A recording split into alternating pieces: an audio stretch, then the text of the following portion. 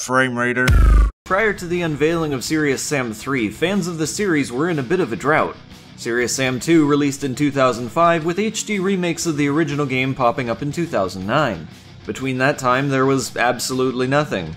I remember back then thinking that this series had gone the way of blood. There are rumors about what may have been the problem at the time. Crow Team would need to, hypothetically, acquire their rights back to the series in order to keep making Sam games after having the property licensed to 2K Games. The reason they licensed their property out was to establish a larger budget to put towards the development of Serious Sam 2. We don't know much about this licensing dilemma or what's exactly true in the first place. The conflict has been largely accepted, but seems to rely more on rumors than facts. It's a likely scenario, and if this is indeed the case, those involved are probably hesitant to confirm these details for legal reasons. We might never know what happened here without a sliver of skepticism. Another point of uncertainty is what role 2K Games played in the development of that game. It's been said that the company pushed for the cartoony experience we ended up with, but maybe that was Crow Team's own ambition. You'll get different answers depending on who you're asking. What I believe is that they both liked the idea mutually and collaborated on this inspiration. Serious Sam 2's aesthetics felt alienating to some, and to others it was a welcoming new atmosphere. What cannot be denied, though, is that the game was a misstep. A sequel shouldn't be created with the intention of polarizing a chunk of the audience. This reaction surely wasn't what Crow Team had in mind. Since then, Crow Team has made official that Serious Sam 2 is now considered a spin-off, and should not be considered a part of the story's canon. Even though, with the alternate timeline theory that was introduced in Serious Sam 4, I don't know what would make this game any less official than any other game, for that matter. But anyways, for me personally, it's not the aesthetics of Serious Sam 2 that were the problem. This game feels bloated with content, which is ironically not a good thing in this case. Diversifying the roster of enemies with wildly different damage values makes creating a formula for their takedown a much longer process. By the time you're familiar with them, you're tossed into one of the game's other worlds, and now you've got to relearn the flow all over again with a new set of enemies. I guess that wouldn't be the biggest problem so long as the combat was satisfying enough, and to be frank with you, it just isn't. Despite there's gore flying all over the place, the bright, poofy blood textures make it feel more kid-friendly. On top of that, the game's sound effects would make you believe everything's made of plush animal stuffing. And let me reiterate, this doesn't have to do with the game's tone or atmosphere. It purely has to do with the combat. Every time I go back to this game, I really want to like it, but it's these few things that may not sound like much, but unfortunately in practice it really hurts the feel of the game. Serious Sam games released prior to this would feature a repetitive set of enemies and weaponry that seems to bore half the people who play it. The other half become familiar with this and attribute what they've learned to each combat situation. It's an addictive formula, and I feel those who truly understand it are what make up the enthusiastic side of the fandom. In remaking the classic games to HD, Crow Team refamiliarized themselves with this formula. It would create the foundation for what is Serious Sam 3's formula. Those familiar with Serious Sam 3, however, may find this to be a ludicrous statement. What may be more appropriate is to say that Serious Sam 3's formula is far closer to the classics than Serious Sam 2 ever was. Sure, there would be modern mechanics such as sprinting, aiming down the sights, reloading. Take that out of the picture, give or take some modern environments, and you've got a largely classic experience. You're never actually required to use most of the modern mechanics anyways, as the only one necessary for the player's progression would be reloading.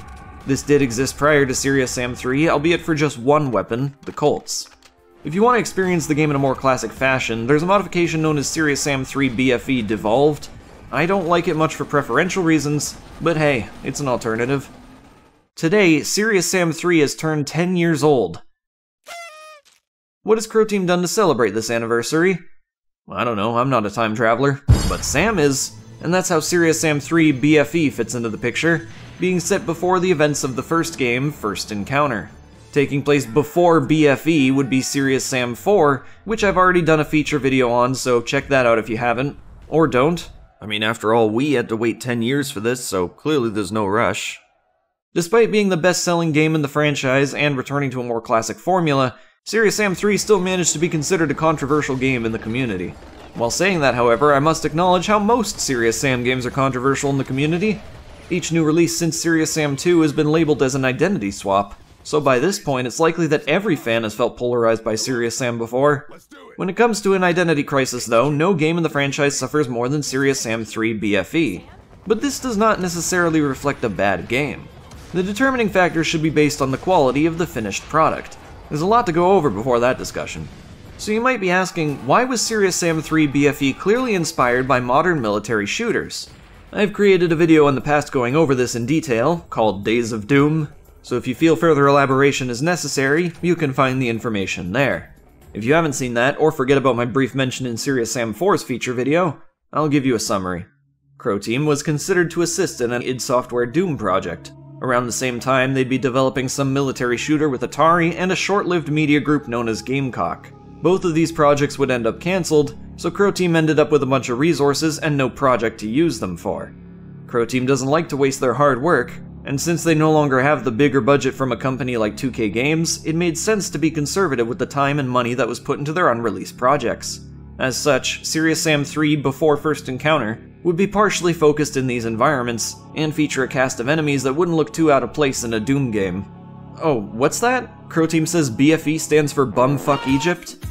Yeah? Great.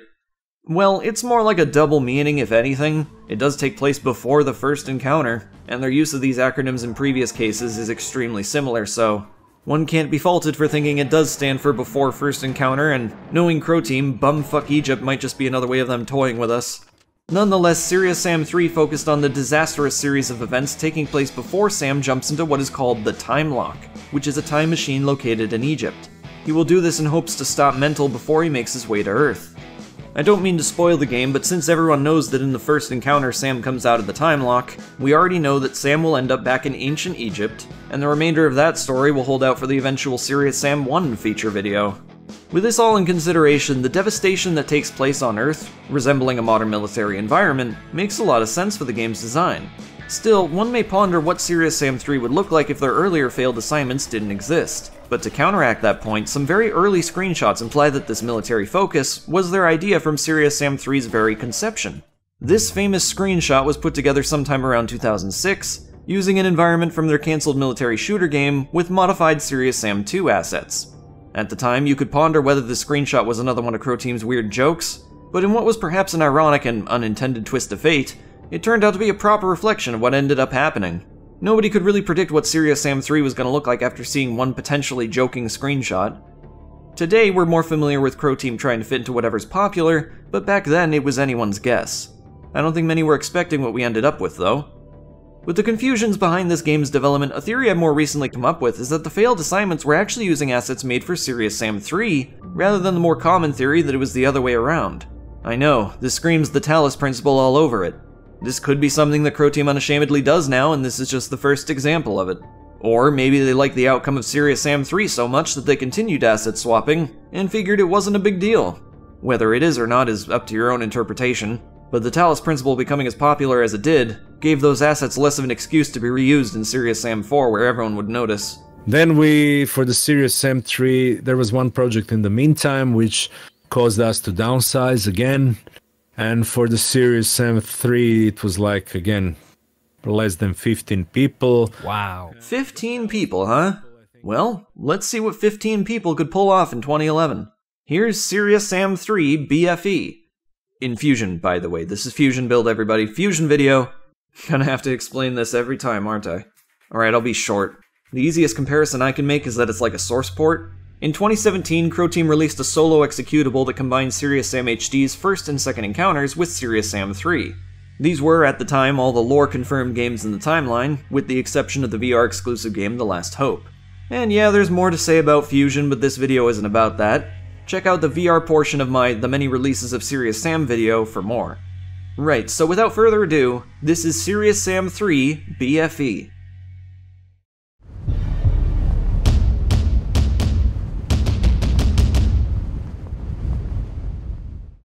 When we last saw Sam, he and his team were in Russia. They completed their mission by destroying the Tunguska portal from which Mental's hordes were being deployed. This was a milestone in the war, but they've got plenty more ground to cover. Serious Sam 3 brings us to Egypt. The mere existence of Mental's war with mankind roots from an accidental discovery humans made sometime around 2063, while desperately attempting to find more usable resources for human need. Here they discover traces of intervention from a long-extinct species known as the Syrians. When excavating the area of interest, they find hidden technologies that they invented. Humans then utilize these remarkable resources for the creation of interstellar spaceships. They'd be used to explore planets throughout the galaxy. Their efforts, more specifically Captain Sam's, unfortunately got the attention of Taum, the notorious Lord Mental. Mental's armies would then drive humanity back to Earth, where a new invasion on humankind would begin. Recently, a professor known as Stein had returned to Egypt to do further research on this technology. Perhaps the same technologies that started this expansion could be used to stop it, or to be more specific, prevent it? There exists a specific site at the Temple of Queen Hatshepsut where a hypothetical time machine was discovered. With Stein's research, he believes he's finally established a set of instructions for powering on this mysterious machine. The machine's name is the Time Lock.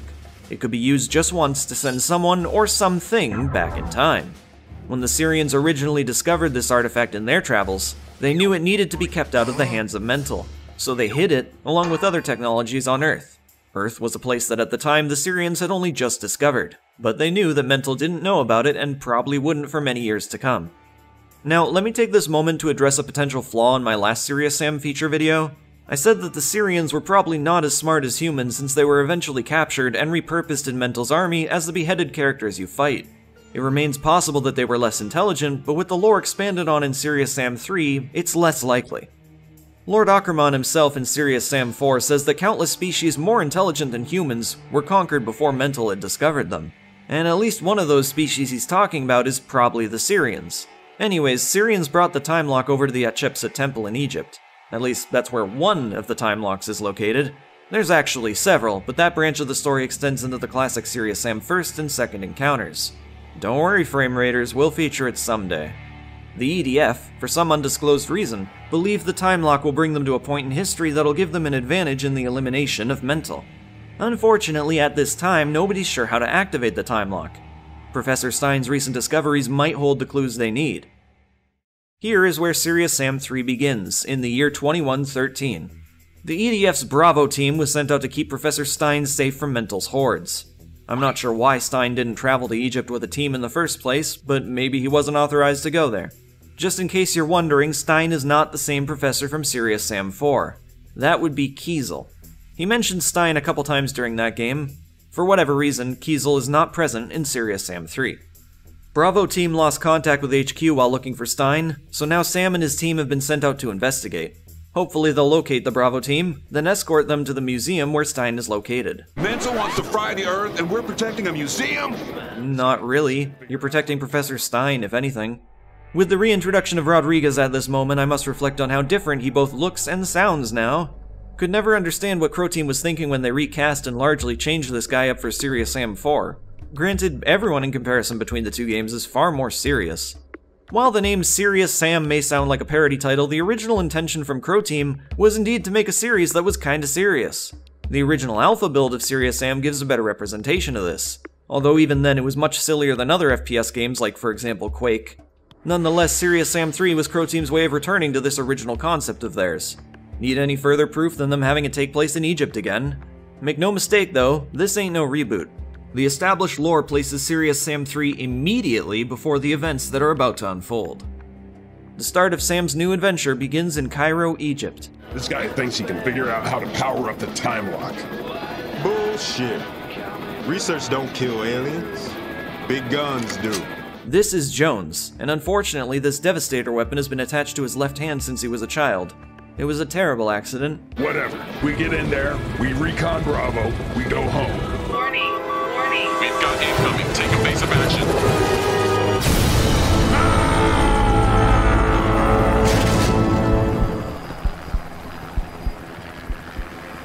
Let's hope they can read a map. Welcome to the destroyed city streets of Cairo. Move ahead to encounter this Ganar. Here you'll only be encountering the female gender of the species. Mental's hordes tend to take on a different appearance around the world. They were probably adjusted in Mental's biolabs for environmental conditioning. This is the form that they take on in Egypt. They looked a little different in pre-release. I think I've referred to these models before as cafeteria slop lunch monsters. Still a fitting name, I think. As Sam knows, the best way to take down a Ganar is by incapacitating the eye. Without a weapon on hand, he resorts to hands-on melee combat. No skill points required this time. I guess Sam's already been made capable with his skills from Serious Sam 4. When engaged in close combat with smaller enemy types, Sam can perform these attacks by pressing the E key. After which, the player is rewarded with a quote-unquote trophy. You can throw it by clicking the left mouse, or drop it quickly by clicking the right mouse. It never serves a definite purpose, though you can stun some enemies for a few seconds by throwing these at them. There is one secret in the game that you can activate with this, which takes place right here. Throw the Gunnar's eye over to the building with a small green light visible. A secret 12-gauge pump-action shotgun will be tossed over for the player to use early.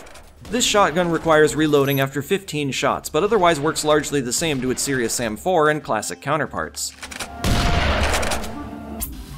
Man, how awesome is Nitrixa in Serious Sam 3? This presentation rocks!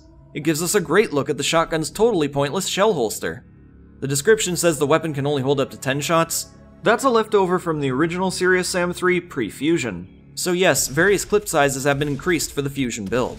Keep in mind, a lot of these changes were highly requested by fans, and with the changes implemented, I can say it certainly improves the experience. Crow Team really should have fixed this Nitrixa inconsistency long ago, but today we have far less hope for them fixing something small like this. God, please! Oh, a couple weapons also had their sounds changed for fusion. The shotgun is one of those. Here's how it sounded before. And here's how it sounds now.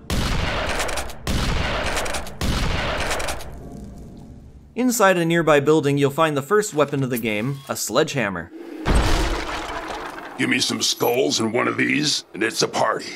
Alternatively, you could jump over to find this secret sledgehammer on the roof of this building. I have absolutely no idea why you would go for this. The sledgehammer is a satisfyingly brutal weapon. When an enemy is close by, Sam raises it in preparation for attack. If no enemy is nearby, the animation takes longer to initiate. You can click the left mouse button to slam it forward, the right mouse button to swing it sideways, and hit the reload key to do a full spin, harming any enemies that directly surround you. The primary and secondary fire modes are equally as damaging. Primary has a set of specific jibbing models for smaller enemies. Secondary completely jibs them as per usual. The spin works much like the secondary, however it has a longer animation that you cannot cancel. Being surrounded by enemies like this is pretty much a death sentence, unless you've entered a situation specifically for using this weapon. Even then, you're usually better off tackling them with a firearm instead. Stone, it's Quinn. We picked up a mayday from Miller. Give me a sit rep. The chopper's Fubart. I ended up a few blocks away. I'm gonna rendezvous Alpha now.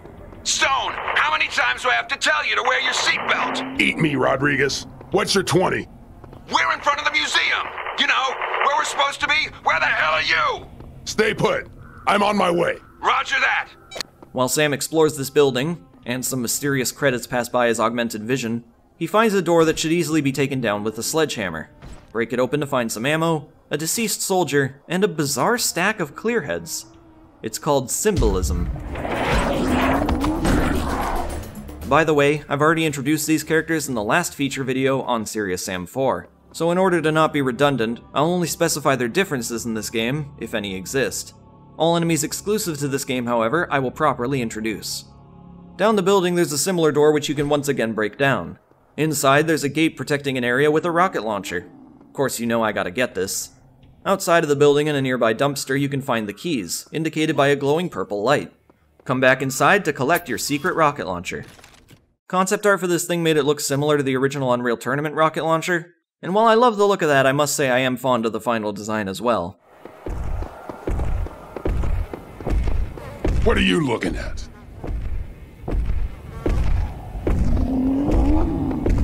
Here's some Arabic writing, which Sam's implemented Nitrixa lets him translate by looking directly at it when nearby. This writing supposedly says, "No cover, all man." My friend knows Arabic and told me that the more accurate translation here is "without protection, force only." By the way, "No cover, all man" was Serious Sam 3's marketing tag that they used throughout the game's promotion. The idea was that Serious Sam 3 returned to old school roots by having no forms of cover, as is familiar to the modern shooter scheme. However, Serious Sam 3 has tons of cover, and I think it'd be pretty unrealistic to say that any shooter that's ever come out has no cover. What, so you're an endless bullet sponge? You're God himself? Hiding momentarily behind buildings is required sometimes to avoid hit scanners like arachnoids, for example. Running towards them is just gonna get you killed no matter what technique you use. So while the comment is a bit misleading, as a marketing ploy it works just fine. I do think it's smart, especially since the old school genre is pretty much dead in this generation. To the left is a Gunnar who's a bit impatient to get killed. There's also some propaganda posters that are used to persuade people into joining the forces of Mental. There are no Harvester drones or Leviathans in Serious Sam 3, those so far have only been used in Sam 4. The game doesn't tell you how volunteers are being picked up this time. These can be translated, but don't be mistaken into thinking everything gets translated, only specific things the developers cared for you to see. Much better. Yeah, well, we'll see how long that lasts for. Yes. The answer is yes. Stone, come in. Where are you? Rodriguez, I told you, I'll be there in a minute. It's Jones. Rodriguez took... Oh, Jesus Christ! Oh, shit. In pre-release, this exchange of dialogue was longer. Rodriguez took one in the chest. Stone, come in. Where are you? Rodriguez, I told you, I'll be there in a minute. It's Jones. Rodriguez took one in the chest. Bleeding pretty bad. Where the hell are you? Just stay calm. I'm on my way, and HQ will send it. Oh, shit. By what exactly, who knows. Nonetheless, a bit of an anticlimactic fate for our friend, especially after mourning the loss of Jones's brother in the last game where his death was almost unspeakable to him. I always figured I'd go first. Of a heart attack while doing blow or in some dumb way like a helicopter crash or falling off a horse. Not in battle, obviously. I'm fucking Rodriguez, but Jones, man. I thought he might make it. Go back to being a cook. Open up a taqueria or something. Not this. I think getting bit apart by a Knoom is a more respectable loss than, well, taking one in the chest. Rodriguez the Ram. He took one in the chest. Here's a beheaded Syrian. There's only one type in this game, the purple-shirted Rocketeer. Their purpose in battle is identical to that in Serious Sam 4. By performing a melee attack, you can rip their freaking heart out. Yeah, rip your heart out, Sam 4. This is what a proper melee execution looks like. And no, I'm not talking about the time you reused it and made it look like a knife stab. Move forward to trigger an in-game cutscene. This is an all-core class warship. Particularly this one will be a nuisance multiple times in the game. The reason for these showing up only in Serious Sam 3 is because they are used for destruction. Mental has given up on processing humans for his army, so instead, it's time for full elimination. This is just one of his many ways. In gameplay terms, the warship's purpose is to deploy more fighters. A single one is rumored to carry up to 20,000. These ships will also cause devastation to the ground below with free will, using its powerful laser and scorcher beams. They're able to travel at the speed of light due to their transdimensional jump technology, which is how it just appeared here in front of us. After attacking the building, presumably to wound our hero from the debris below that actually does nothing, it takes off as quickly as it came. The model just disappears though, which admittedly breaks the illusion somewhat. A horde of monsters spawns shortly after, although you can easily skip this part by breaking open a nearby wall with your sledgehammer. Outside this area is a dumpster that can be used to jump over a similar wall. In here exists the Secret Yard of Fame, featuring the names of many Serious Sam fans. I'm disappointed the Crow team didn't actually do this. Furries are canon in Serious Sam. Well, should have known from playing the Dark Island.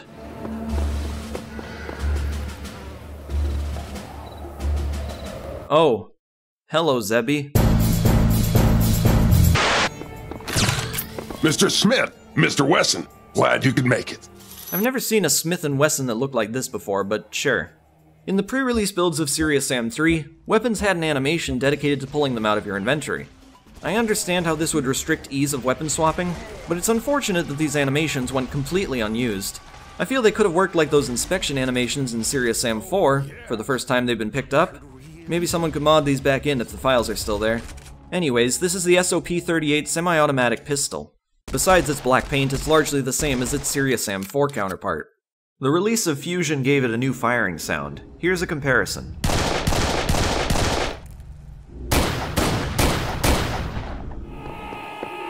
Introducing the Serious Sam 3 Kamikaze, sporting the same running animation as was used in Serious Sam Xbox, as well as the early Serious Sam HD trailers.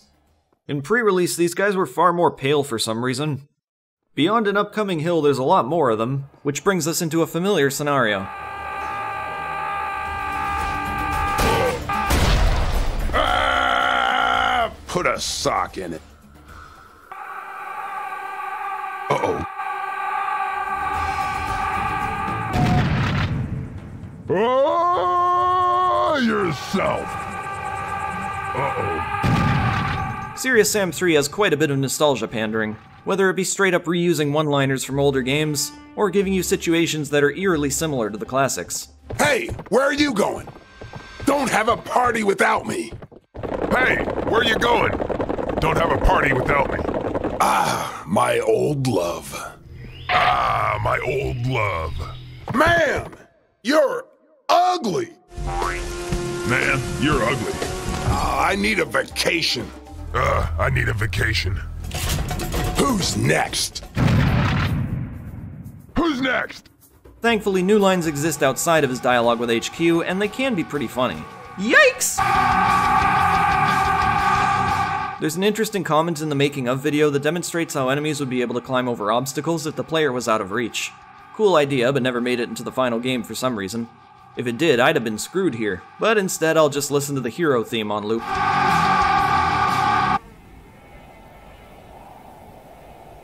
These are gonna end up getting a lot more cynical, aren't they?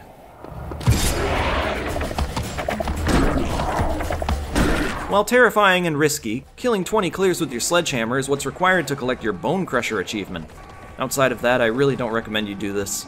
Quinn, I've got a visual on the chopper. What's Alpha's status? I lost contact. In pieces. God damn it! Any survivors? Negative. And it's too hot out here to hang around. I'm heading inside to find Professor Stein. This didn't mean anything back in 2011, but now knowing this is where two of Sam's good pals met with a cruel fate, makes this presumably emotional scene feel dead. Pun very much intended. That one's for Jones, Bones. One can imagine the pain and anguish Sam feels inside, which sickens him to his core. Sam will now take out his anger through unnecessary uses of the word fuck.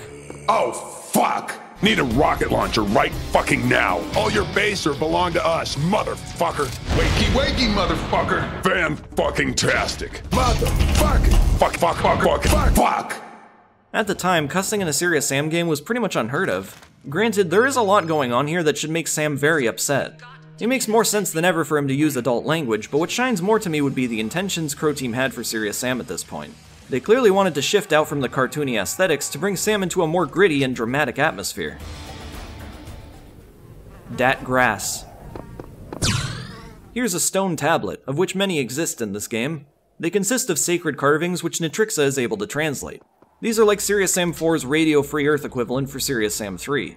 Oftentimes, the text written here is loosely related to the situation the player is faced in at the time. It's meant to be a little cryptic, but even once you have these figured out, the connection doesn't seem to contribute to anything meaningful. You can just avoid these because to me it's more like a reflection of Crow Team's fascination with philosophy. And in the case of this game, Daniken's theory. Helicopter hieroglyphs? We have helicopter hieroglyphs! Moving on. Here's a Nitrixa pop-up message. Once these show, you can open the menu to get an elaborate debriefing of your mission. Occasionally, these will also contain details regarding the real-life locations that they were inspired by. While I recommend that you do it for the intrigue, you're never required to look at these messages as the game is remarkably linear. Any hints it provides you with are negligible. They're very neat to look through and help better immerse yourself with the game, so I'm gonna keep checking these out. In this message, you're being notified of how to locate Professor Stein, who was last seen researching some other stone tablets, which he was hoping could be somehow useful in the fight against Mental. After all, Egypt, aliens, conspiracies, that pretty much sums up the lore of this one. And we've pretty much summed up summer in Cairo. Time to do a little research. During the game's loading screens, you'll find little did-you-know hints that'll inform you of some useful details regarding the game's mechanics. There's also some trivia, mostly related to situations in the game world, like how 87.5% of people just stay still when seeing a projectile flying into their face. Did you stay still? If not, then the game is wrong. If yes, then the game is right. Unfortunately, in this case, both outcomes suck.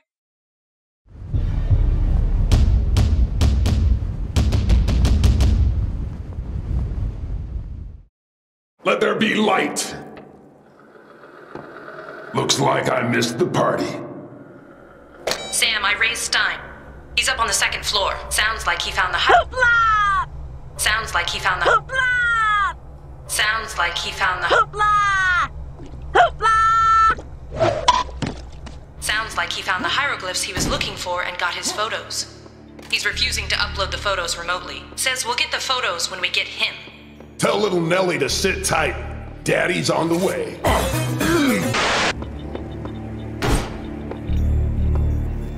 A no entry door. Well, I guess these can be trusted. Moving right along. Here's another stone tablet. The gods have perished and men built great temples on their graves. Only the oracle has remained. Aight. Now we're in the museum where Professor Stein should be. Head inside and, man, this looks pretty. The floating dust particles, the light reflections, the plants taking over where humans once inhabited, the cobwebs surrounding its corners. This might be the prettiest indoor environment Crow Team's ever designed. And where there are cobwebs, there are spiders. Crow Team introduces them with this alerting audio cue. Although the thing is so far away that the player will likely have no idea what's being shown here. I honestly didn't until a couple years ago where I realized, oh look, there's a spider crawling over there. At the same time, you'll hear helicopter blades. Who could that be? Is EDF sending backup? Well, take a look up to find that those damn techno-polyps are back. They're the only polyp-like creature that makes a return from Serious Sam 4. We're a ways away from being truly introduced to them in Sam 3, so let's move on. Shortly thereafter, we'll encounter one of these creatures, known as Antergion spiders. These perform largely the same as their Serious Sam 4 counterpart, however, are a completely different species. Rather than being pets from the planet Sirius, Antergion spiders are from Antares Prime, a planet known for its gigantic organisms. While Sam 4's spiders are usually grounded, Sam 3's spiders will often climb, descend from, and stay idle on walls or rooftops using the adhesive surfaces on their feet. Be aware, as any location in the game could have a spider creeping up from any surface. These guys can bite you if they get too close. Their attacks are not terribly dangerous, but in numbers can take you down quite easily if unprepared. There exist glands in their tail region that produce poisonous acid, which will be produced, then hurled towards the player. It's easy to take down single units by performing a melee execution where the player stomps on its head, easily disposing of it. Don't melee while reloading unless you want to see another bug. You know, spider, bug. Actually, spiders are in fact not bugs. Specifically, they belong to a family known as the Arachnida, known for spiders, scorpions, mites, and ticks. This is an Antergion spider hatchling sac. Should you create any sounds above a certain decibel, they'll break open and the hatchling inside will begin its attack. Alternatively, you can shoot them yourselves for the same effect. Simply walking nearby won't break them open, although in some instances there are in-game triggers you can walk past which will set them free. Fun fact, these guys were once the only spiders in Serious Sam 3, although they were much bigger and had a different texture. The Oracle said, "Build me the tabernacle and I shall give you the power to wield the arrow." This tablet would mean nothing to the player until they've collected a certain artifact in the 6th chapter, so I guess this was meant for replayers? Oh snap, it's a juvenile Antergion spider. These guys have much stronger attacks than the hatchling counterpart. In concept art, it showed that these might have actually shot electric bolts at one point, although beyond this there's no proof of that. Anyways, perform this melee attack and Sam will skull-fuck them to death. The sound made during this animation is actually reused for most of the other gibbings of enemy characters in the game. This wouldn't be a problem if there wasn't a loud thump towards the end of it, representing the spider's corpse falling to the ground.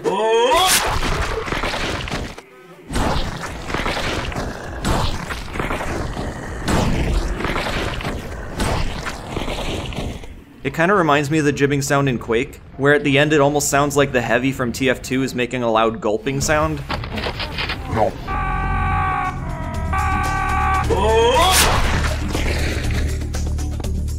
Another no entry door. Okay, so I'll just pop in here and collect a secret double-barreled coach gun. This weapon feels powerful, but is less useful than its Serious Sam 4 counterpart due to the slower reloading time. The only difference is Sam's endurance, I guess. The weapon itself is essentially the same. Kill some spiders for a bit until on the 2nd floor you hear the screaming voice of Professor Stein and a lot of blood spatter.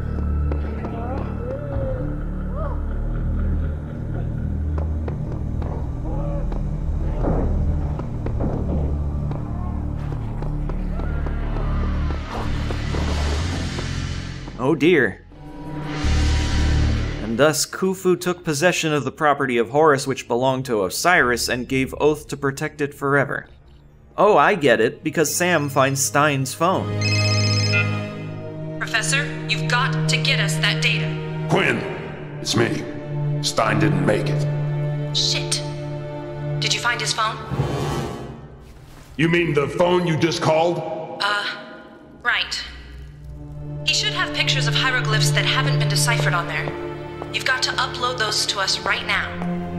Then you can head to the emergency extraction point. Copy that.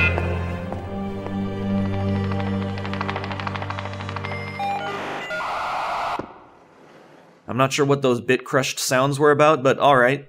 This is technically the first underground section in the game. While they say the first cut is the deepest, that isn't the case here. But this is a topic better discussed for Chapter 6.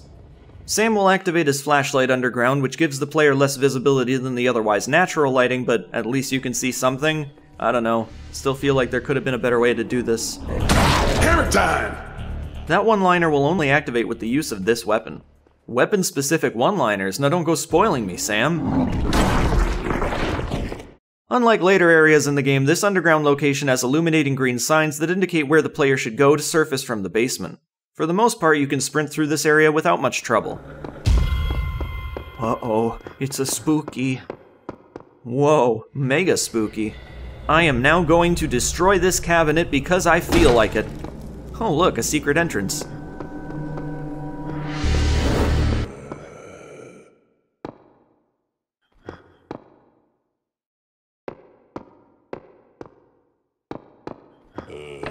Oh, fuck! We're in front of the museum! You know, where we're supposed to be? Where the hell are you? What is this supposed to be, a guilt trip? Ooh, what do we got here? An XL2 laser gun. Don't mind if I do. This is one of 2 secret weapons in the game which you will not find traditionally through the base campaign. Even the ammunition for it is only found by the means of exploring secret areas. Ammunition is very limited, so you should only use the thing when it feels necessary. The laser gun, as seen in every mainline Serious Sam game so far, is considered an experimental weapon. As such, the changes between Sam 4 and 3 make sense. Serious Sam 4s would increase in damage over time, but here the damage counts for one specific value. There's no weapon mods for it either, though the same can be said for every weapon in the game. That's an idea Crow Team didn't bother with yet, which for 2011 standards is pretty disappointing. This version of the laser gun's considered an improvement over the last one, I guess. Nitrixa proudly states how it will not overheat due to the titanium build, which would be a good thing, if this were real life. The thing never exploded on me in Serious Sam 4, but I guess sacrifices must be made to make things more stable and safe. So here's the first variant of cloned soldiers in the game. These play much like the Octanians from Serious Sam 4, but are, of course, cloned soldiers. This one happens to carry a shotgun, and once you've killed it, you can pick it up. So this is where the player would first pick up this weapon had they not collected the secret in the first chapter. Cloned soldiers are Mental's new attempt at weaponizing humans to fight in his army. This time Mental has implanted humans with cybernetics, rather than being given large Wolverine-esque claws and an orange jumpsuit. Their LCU augmentations allow them to see from great distances as well as in the dark and fog. Despite this, you rarely come across cloned soldiers in the dark. This may be the only time it happens. They'll carry either shotguns or assault rifles, which are the same types of weaponry used by the EDF. Sometimes when you kill these soldiers, they'll crawl around in pain for a bit before finally giving out. They're not a threat at this point, it's no more than a neat detail. You can easily dispatch a clone soldier by twisting their necks. It's a weak point for them due to the heat damage they suffered during Mental's cybernetic process. There are actually 2 forms of melee you can initiate on these guys, and it depends on which weapon you're holding during the execution. This is also the case for beheaded Rocketeers. To perform a kick, the player needs to equip the pistol, shotgun, double shotgun, or Devastator. Everything else performs the primary melee execution. I've questioned this setup in the past, and usually people say in response that they've attributed this to the shotguns. Well, what about the pistol then? Wouldn't it make more sense to attribute these executions to something like, I don't know, explosive weaponry, rather than shotguns, one of which happens to be explosive? Kicking an enemy further away in order to blow them up moments later makes sense, doesn't it? The order in which they've chosen here still confuses me, and I think it'd take Crow Team themselves to help me understand what the idea was here. Anyways, you gotta make your way out of the basement while fighting countless spiders and cloned soldiers. Once you're out, feel free to explore a little and find secrets, although be sure not to jump off any platforms because there's fall damage. Oh! Man! You're ugly! Yeah, I'd be mad too if I had a lifeless face on my junk. The designer of this, and many other models, says the face on its crotch was initially higher up, but they decided to lower it in the end. Still no explanation for why it's there in the first place, but what do you know, the crotch face is actually a coincidence. If there's any moment in the game you could use to stretch the idea of no cover, all man, this is it.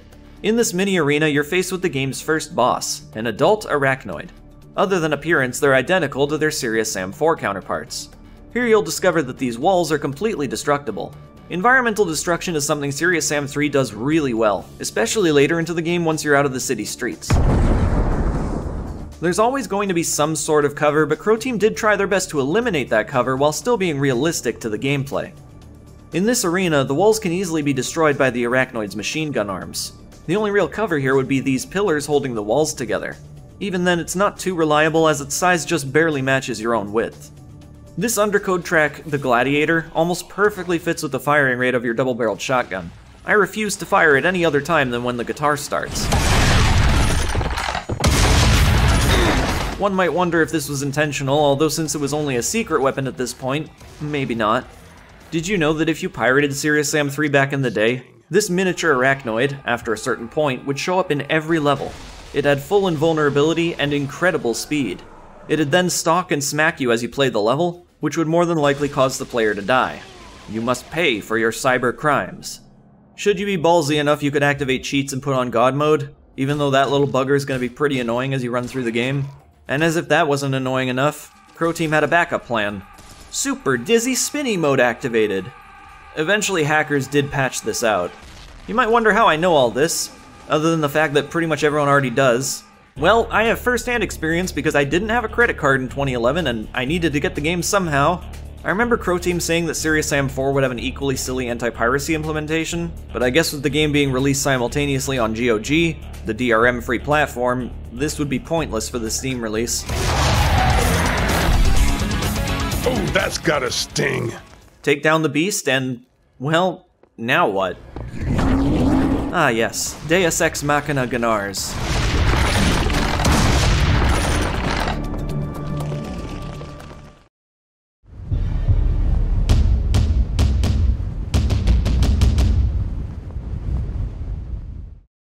When Serious Sam 3 launched on the Xbox 360, it came with a demo which was a variation of this chapter, Broken Wings. It features an earlier appearance from the Technopolyp, as well as a Scrapjack.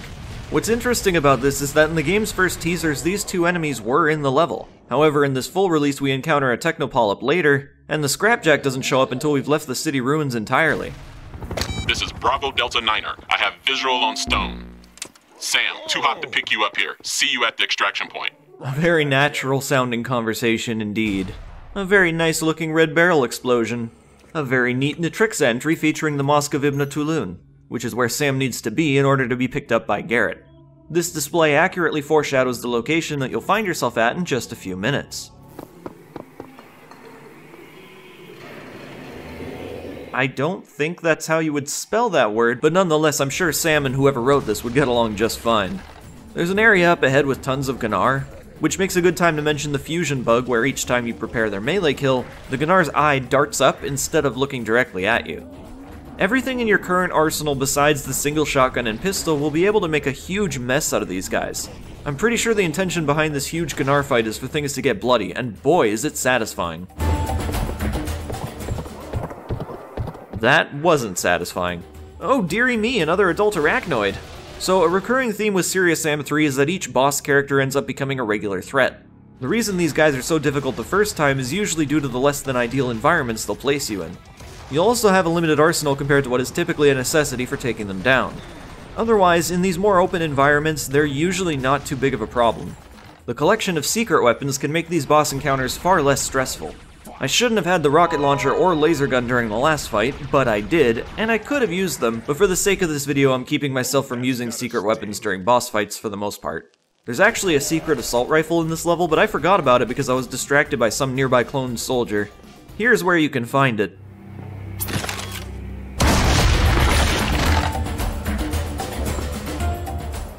Yeah, fuck you, chair. Oh, maybe Sam wouldn't get along with this guy after all. Hey, where are you going? Don't have a party without me! This doesn't seem like the type of one-liner you would say so triumphantly like that. In most cases where Sam 3 reuses classic one-liners, they fit better when written for the scenario. Funny thing about this scene is that if you rush over there fast enough, you can watch the arachnoid despawn and spawn back in. As I make my way through this suburban area with a critical point of view, I try to perceive the community backlash. These earlier stages of the game are a point of criticism, and the reason for that is usually due to the dull environment, as well as some rather slow pacing. What a lot of fans seem to be forgetting is that a good portion of the original first encounter was also slow. It's not that dissimilar from this. Don't mistake me for defending this part of the game, though. The emphasis on clone soldiers is to me a better representation of how this area falls flat. Serious Sam is known for a limited diversity that creates a sense of flow in its gameplay. When you're faced with almost exclusively one enemy type, it gets repetitive. The dull environment is by all means a valid criticism, and topped with the repetitivity of the ongoing fight, it's easy to see why a lot of people hate these parts. Well, we've made it into the mosque. Now it's time for some old-fashioned linear carnage. But first, I'm ahead of my game. Alright, if Serious Sam doesn't get a pass for shitty one-liners, don't give me one either. I deserve it. This is one of my favorite parts of the game. Using the sledgehammer against countless Rocketeers is somehow endlessly satisfying. Each time I replay this part, despite how I should be over it by now, I still can't get enough. If you're one of those who hates this Serious Sam game, you gotta admit that the sledgehammer is epic, and its destructions are very satisfying. It may not be realistic, it may not be too detailed, but it feels damn good. Next up is a horde of kamikaze and clear. Much like the last hallway, I love this part too. Now, something that also gets criticized a lot in this game is the overwhelming dust and sand particles.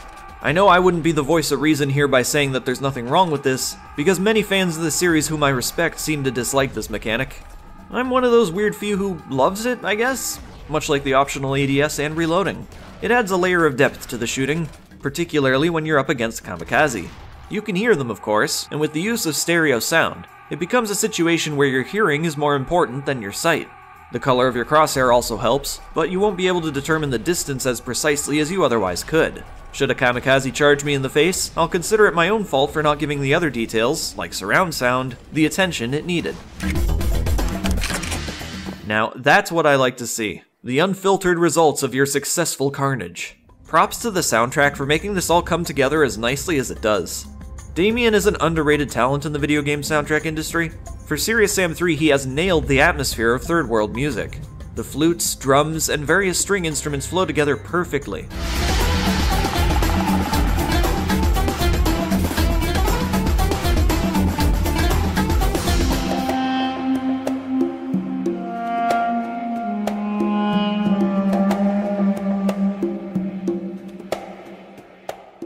Beyond these tracks, there's also some excellent metal music.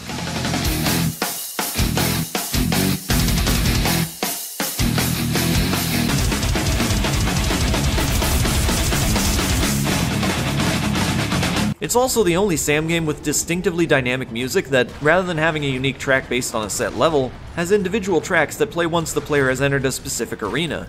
It's excellent. That's a lot of bull. Realizing the irony and putting that clip immediately after talking about the music, I must assure you that this is a coincidence. Nonetheless, here's Serious Sam 3's introduction to the wearable. The most notable difference between Sam 3 and 4's wearable is that a very useful mechanic doesn't exist here. Headshots were a great addition to Serious Sam 4's gameplay, and it was particularly useful against these guys. Taking a single blast in the head from a double-barreled shotgun was enough to take one down easily. Alas, you'll have to resort to the typical means of shoot it until it's dead here, because there's no mechanic to be taken advantage of. Side note, Serious Sam 3 is a bug where the wearables will often stop dead in their tracks to turn around for no particular reason. They then go back to facing you again to perform their charge. Later into the game, when they throw more of these guys at you, the fights suffer. Did you know that in an early interview with Devolver Digital, a representative suggests that a melee execution for wearables, even the kamikazes, had been planned? So you can pull a Nar's eye out, you can twist a Scrapjack's head off, you'll actually be able to do something that we haven't shown yet, but to the headless kamikaze or the wearable. Things that just makes it a little more interesting to take down mental swords. In the final game, there is no such thing. There's never been anything to prove these attacks existed outside of this comment, although a line of text found in the files of Serious Sam Fusion imply that at some point a melee for the kamikaze was considered for Serious Sam 4. Upon execution, you'd be rewarded with one of its bombs as a melee trophy. I speculate that this would turn into the beheaded bomber's throw. The idea may reflect an earlier concept for Serious Sam 3's melee, but that's up for debate. Grade A alien beef. I love that one-liner. It isn't being overemphasized like a lot of the others. It's a more fun, casual remark. Serious Sam 3 can do good original one-liners, which makes me sad that so many of the others are just reused. The delivery for this particular line was really good. Reminds me a lot of classic Sam. Grade A alien beef.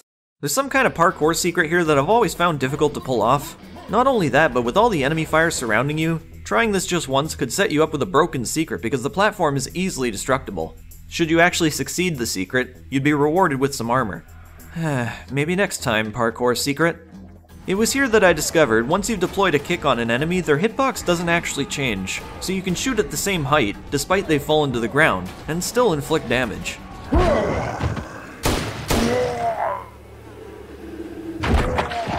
So I pulled out this guy's heart and... How did I miss that? Well, this really does nothing anyways, does it? And while we're on the subject of trophies again, sometimes when you let go, Sam's hand doesn't go back to its idle position. This can have some hilarious results. Also, the trophy jibs last significantly longer than corpses, so you can have fun kicking them around if you really want. LZ's clear. Let's get the hell out of here. 10-4. Shit.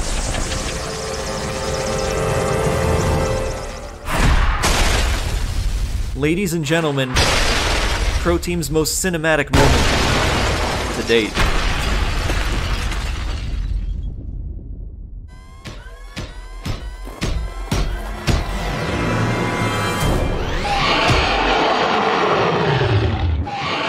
Oh, aren't you adorable? Ladies and gentlemen, Serious Sam Fusion. Holy crap! Oh, aren't you adorable? Since we have an actual health bar to go by here, does throwing this melee trophy actually do any damage? Oh damn, no way! So in theory, I could take down one of these guys using just Gunnar eyeballs? There's a challenge for someone to complete. Ugbot, I'm looking at you.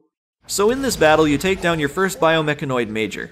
The fight is very intense, quickly forcing you into the middlemost part of the mosque in order to take cover from the biomech. So, some cover, mostly man? This all plays to what is basically the theme song of Serious Sam 3, Hero by Damian Marvunitz. Always felt the vocals to this song were a bit too grisly, but the track itself is incredible. So incredible that Crow Team would use it for way too many trailers forthcoming, even if they were unrelated to Serious Sam 3. Playing this next to Serious Sam HD footage just doesn't really work. Take down this beast and you'll get a call from Quinn at HQ. Extraction has failed. Repeat, extraction has failed. The bird is down. God damn it. Okay, secure the crash site and save the pilot. Way ahead of you. Roger that. Keep me posted.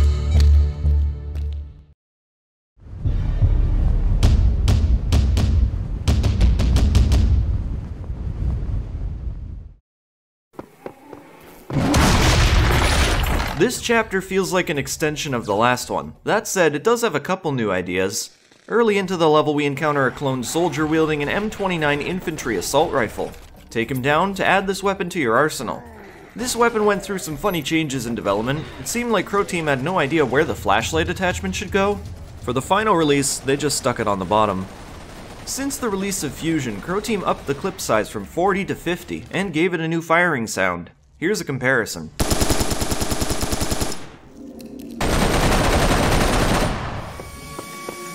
Here's the first of several laser-activated turrets which litter this stage. The first instance here makes it seem friendly since it takes down dozens of cloned soldiers within seconds. However, if you walk far enough forward, you'll realize the turret is an equal opportunist. Sam will have to manually deactivate these turrets in order to get past them without taking heavy amounts of damage. The Fusion build brought with it a longer duration between its laser making contact with you and firing.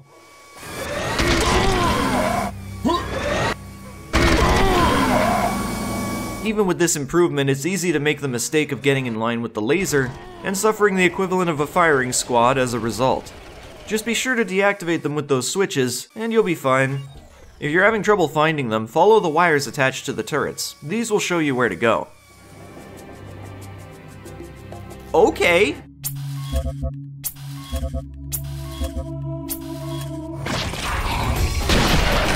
This change of blood color removes the enemy's specific gibs for some reason.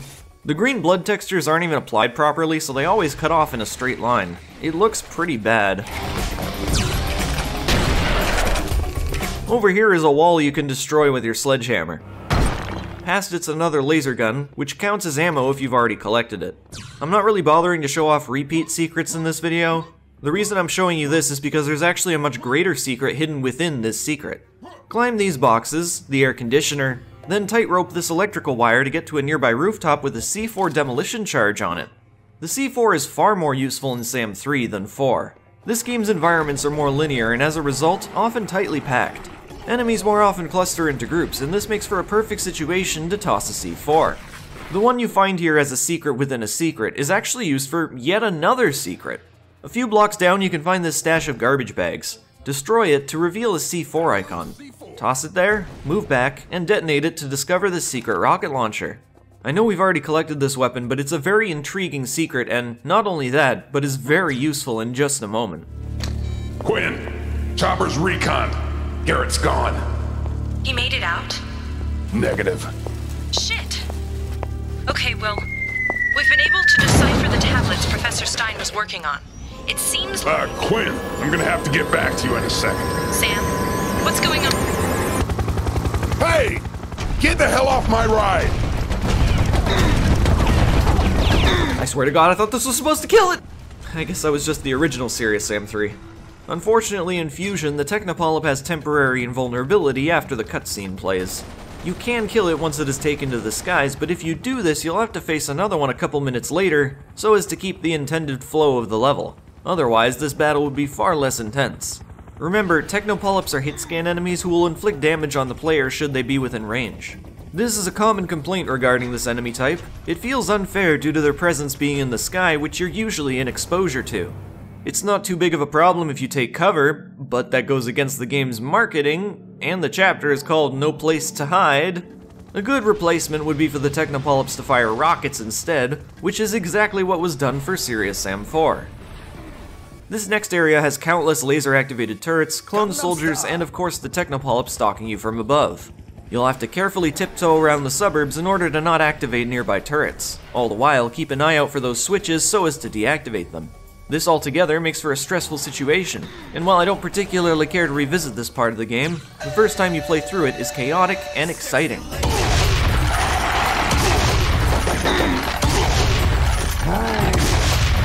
Oh my god, the green gibs look horrible. What is this, a PS1 game? I guess nobody was really meant to play the game through with this setting, but man. I'm not entirely sure why, but in a few specific scenes with hatchling spiders crawling off buildings, their legs appear very tiny. This resolves itself once the scripted sequence ends. Spiders be slick. Oh, okay.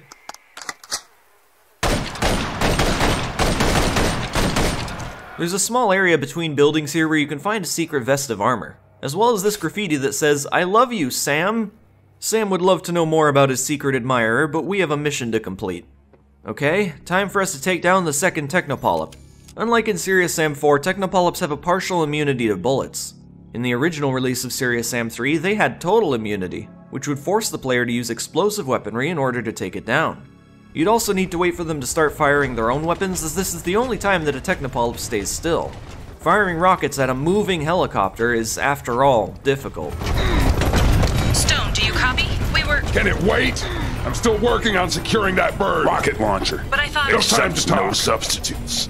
Yeah, the secret rocket launcher kind of breaks this part of the game. You shouldn't usually be able to take down the Technopolyp until you've reached the final area, where you'd find a supply crate with infinite rocket ammunition. Man, those green gibs just look bad. I'm gonna have to change that back to red now.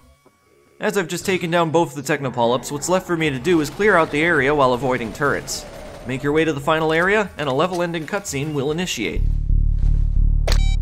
Come in, HQ. The bird is secured. I'm not even going to ask. Good call.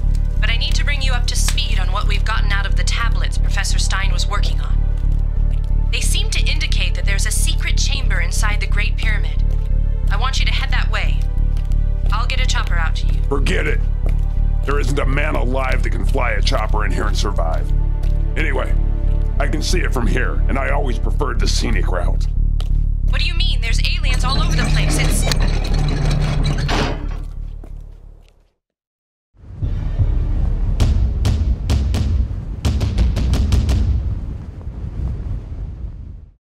By this point, most people would be sick and tired of the city in ruins environment.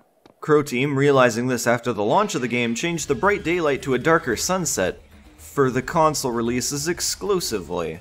Thankfully, PC players did get to experience this eventually, albeit 6 years later with the release of Fusion.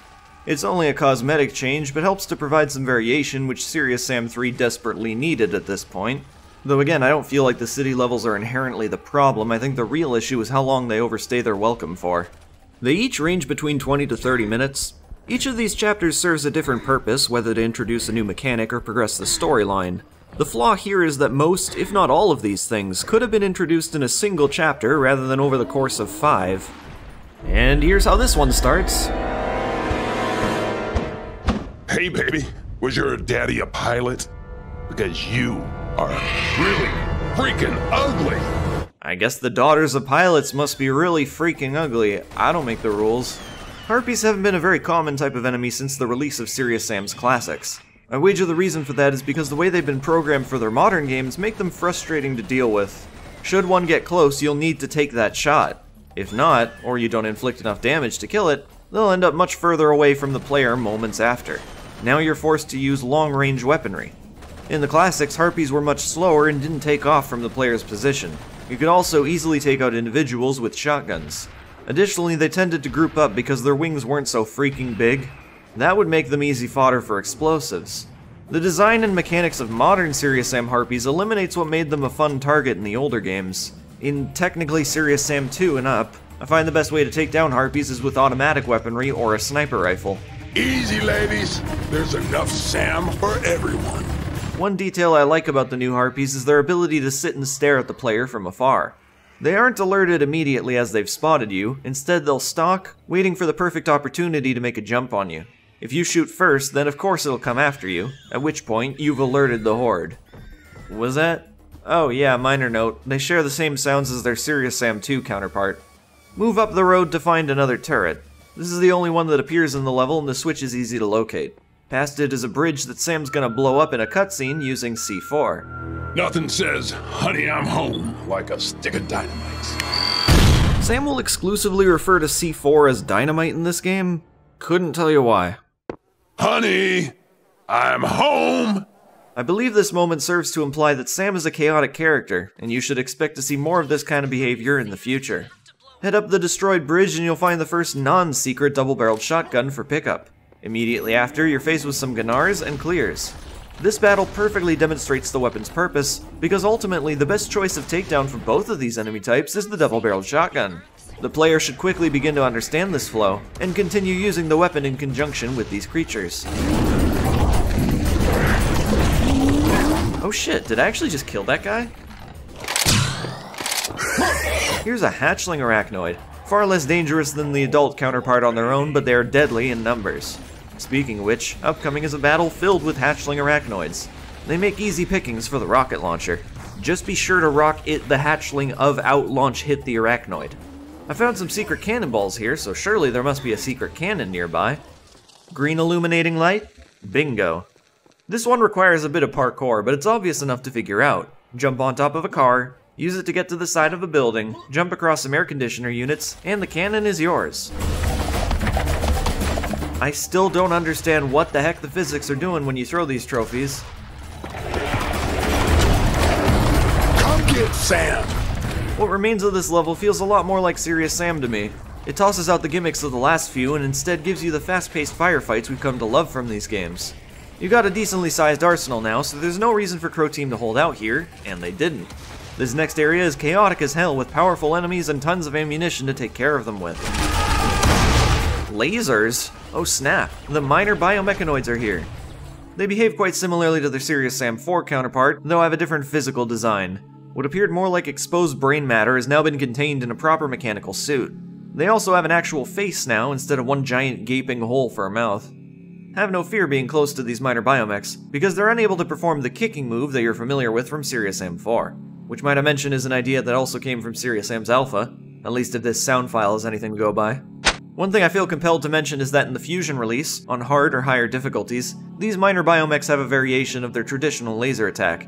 They can spin around and shoot lasers in multiple directions, which is very difficult to avoid. Many other enemies have additional attacks. For example, the Clears can fire homing chain balls, Gunars have a fiery fist punch, the eventual Scrapjack can shoot ball-sized grenades in an arc. Even the Technopolyp wasn't left unaffected. They can perform a rare attack where they'll actually shoot rockets. Pretty much what they should have done from the beginning. I'm playing on normal mostly for the sake of this video, but I must admit a few of these new enemy tactics I find gimmicky.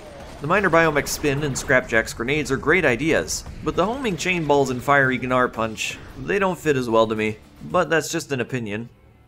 And so is that. Once you finish this fight, you can drop down here to... wait a second. Jesus. Well, now you're in a more demolished area with dozens upon dozens of harpies tossing their electric attacks towards you. There are plenty of health and ammo pickups, implying a huge battle is about to begin.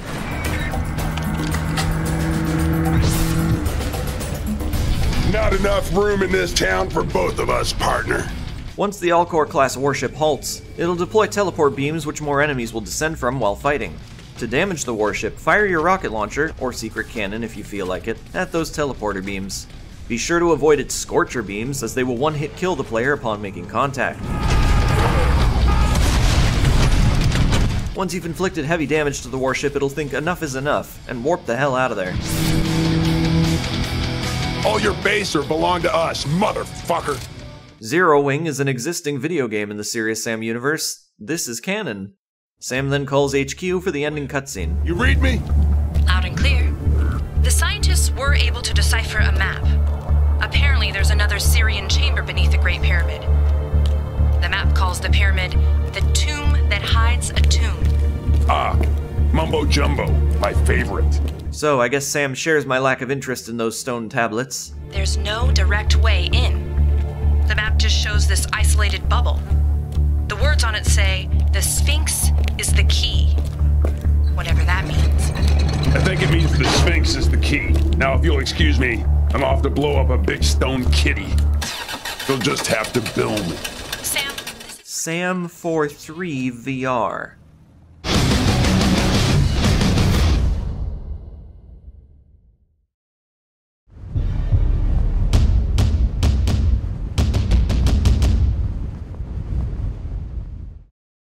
Off to blow up a big stone kitty. Shit, this recording's an hour long. Oh, I remember why. The last 10 minutes are me trying to throw this Clear's head into a helicopter. Sam, have you reached the Sphinx yet? I'm getting there. You solved that riddle yet? Because I have. It says victory is near. What's it say? Yay. I could introduce the sniper rifle, but you already know exactly what it does. I should, however, mention that it's specifically a secret weapon for the base Serious Sam 3 campaign. You won't traditionally find it otherwise. Anyways, here's Natrix's display of the Great Pyramid's secret chamber. It considers an entry point and visualizes the supposed interior, which Sam will have to navigate through once he gets inside. If you open this game's editor, you'll find that the entry is inaccurate to the game's world. There are additional rooms mentioned that do not exist in the game. It's possible that the Natrixa entry was edited to be historically accurate, even though it has no correlation to what the player will end up exploring. The Silent Riddler marks the transition between the city in ruins to a more familiar Egyptian setting. A majority of what remains in Serious Sam 3 is set in these environments. The earlier part of the level is almost like a Serious Sam playground. There are countless different monsters in a rather open space. Followed by this would be the last couple city structures before truly immersing ourselves in ancient Egyptian culture. Hearing distant minor biomechs and Clears headed your way while fighting off kamikazes is exciting and similarly terrifying. Feeling tense in this situation is what makes this combat satisfying to power through. Oh my god, did you see that over there? That would be what is called a sand whale. The sand whale was introduced as an ingenious way to keep the player from wandering off outside the boundaries of the game. Sand whales have short stubs on their backs, which are a form of sensitive cilia used to determine the presence of intruders from miles away.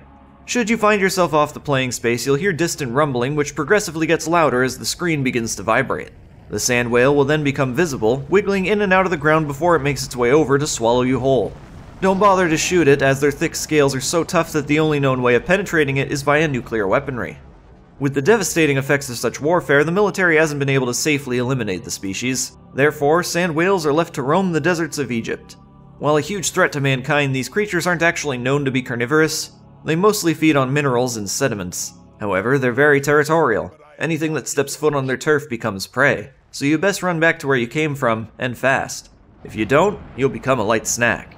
Sand whales don't serve mental. They're rumored to have been transferred over accidentally from a landing pad contamination when visiting a planet near the Gamma Pegasi constellation. In previous games, Crow Team prevented players from wandering off track by having them begin to inexplicably take damage. It never made that much sense. Introducing a lore-confirmed reason for Serious Sam 3 was very clever. But you know what else is clever? Secret weapons. Here's a minigun you can find off to the right here just after exiting the mini suburb area at the beginning. Intriguing to find two secret weapons so close to each other.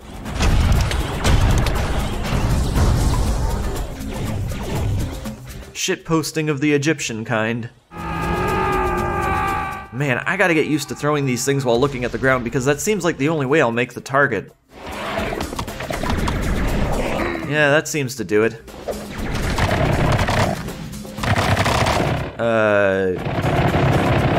You know, you really didn't have to destroy that box. Oh shit! Okay, I think I've got this down now, but I'm still not sure why you have to aim at their feet in order to align the throw.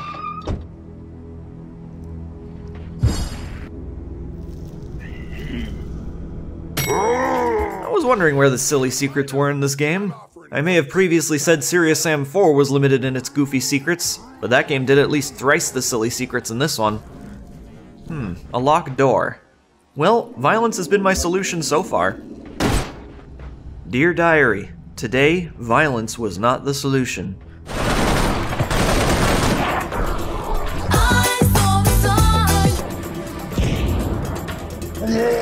Bitch. On the other side of this park exists a small building with a keycard. You can use it to open the aforementioned area. Pardon my trophy. Turns out this is just a resupply. In the middle of the park is your intended destination.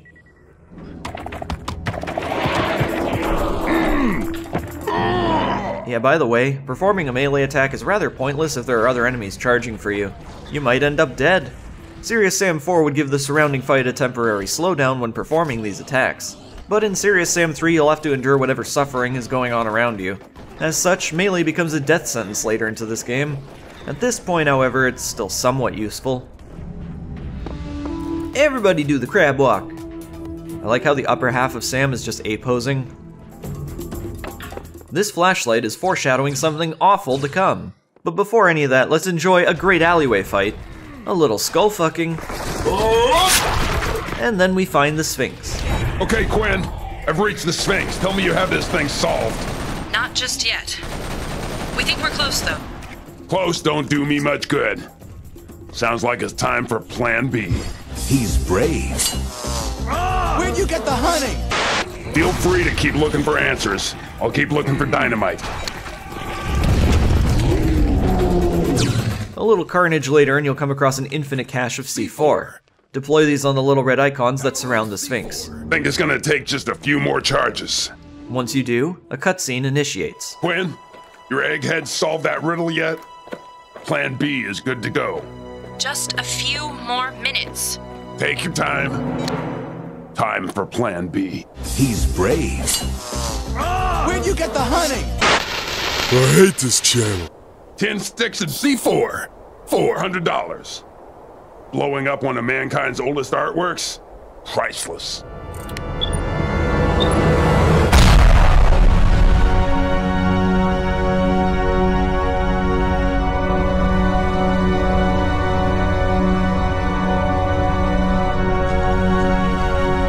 Sam! What the hell are you doing? This is... Hold, please. Man's gotta know when to screen his calls. You know, I think that guy should get his nose back. I don't know what I was expecting. This is where Serious Sam 3 falls. What can I really say about the tombs of Serious Sam 3, other than the fact that very few people liked them? You get limited vision with your flashlight, you're meant to explore expansive areas with little distinction to keep the player informed, and if that's not enough, the game forces you to solve puzzles that in some cases make no sense. I only know what to do because I played through the game so many times by now. When I was first getting familiar with the game, I kept resorting to trial and error. This first tomb isn't so bad, it's quite linear, and the puzzles do make sense. If this was the only one in the game, I'd totally understand and it wouldn't even bother me. It's awfully quiet down here. Nothing's tried to kill me in minutes. Creepy. Yeah, creepy the first time, boring every other time. Between one of these pillars exists a secret much like the earlier one from Chapter 2. Find a statue on the right side and a path can be found on the left side. Walk in to activate this spooky secret featuring a ghostly image of Jones. Research don't kill aliens. Big guns do. I'm not sure what kind of impact Crow Team was looking to make with these.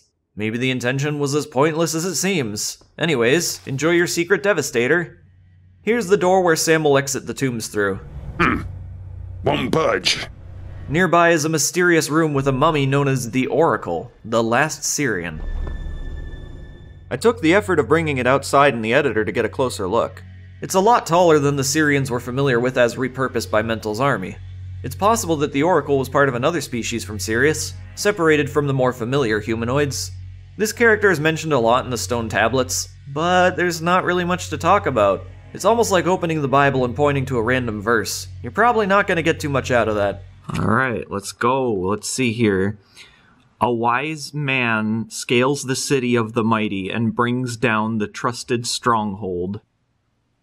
Yeah, I mean, yeah, you could totally imagine that in Serious Sam 3. Sometimes a man's gotta accessorize. You pick up the Syrian bracelet here, which is a noteworthy addition to Sam's arsenal. It behaves as both a deadly tool and a mechanism used for unlocking restricted Syrian areas. It's what's being referred to when the stone tablets mention the arrow. For the remainder of the game, the arrow is permanently visible as attached to Sam's left arm, ready to use whenever necessary. Would you look at that? It's cute and practical. With the use of his new Syrian bracelet, Sam is able to unlock the door. He heads upwards to find this. Whoa! Quinn, come in. Sam, you can't just run around Egypt blowing up whatever you damn well. Quinn, no time for that. I'm in. I found it, the secret chamber. You won't believe it. And Nitris has found something too. The data's headed your way. Let me know when you know what it means. All right. It sounds significant. Try not to blow it up. I'll let you know when I have anything.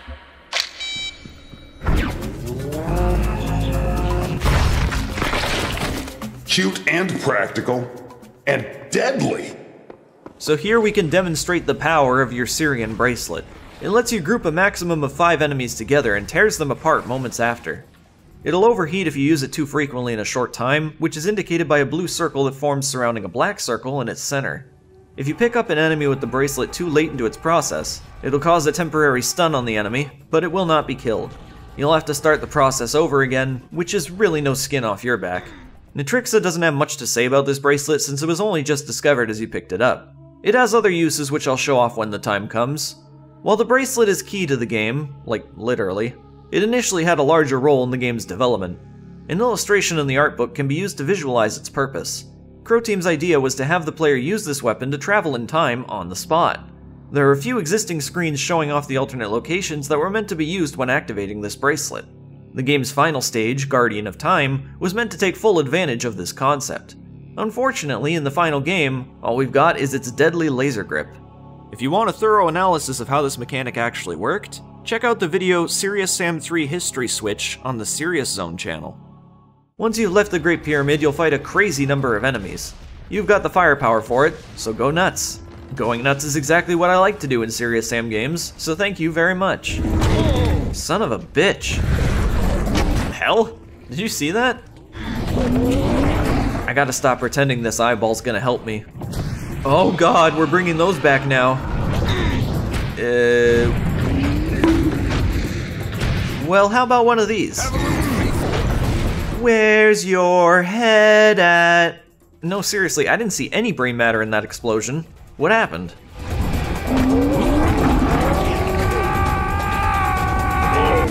The eyeball is only worth 1 buck. Yeah, I missed. Can I try that again? Wait, how is it over there now? Random fun fact, if you shoot the idle helicopter, it bleeds. Hellfire? Fancy meeting you here. The pleasure is all mine. Any news from HQ? They analyzed all that data you found. There are 2 massive power generators under Karnak and Luxor. It looks like they powered the time lock. Let me guess. They want me to turn them on. Oh, now you can turn things on? What the fuck did you just fucking say about me, you little bitch? I'll have you know I graduated top of my class in the Earth Defense Force.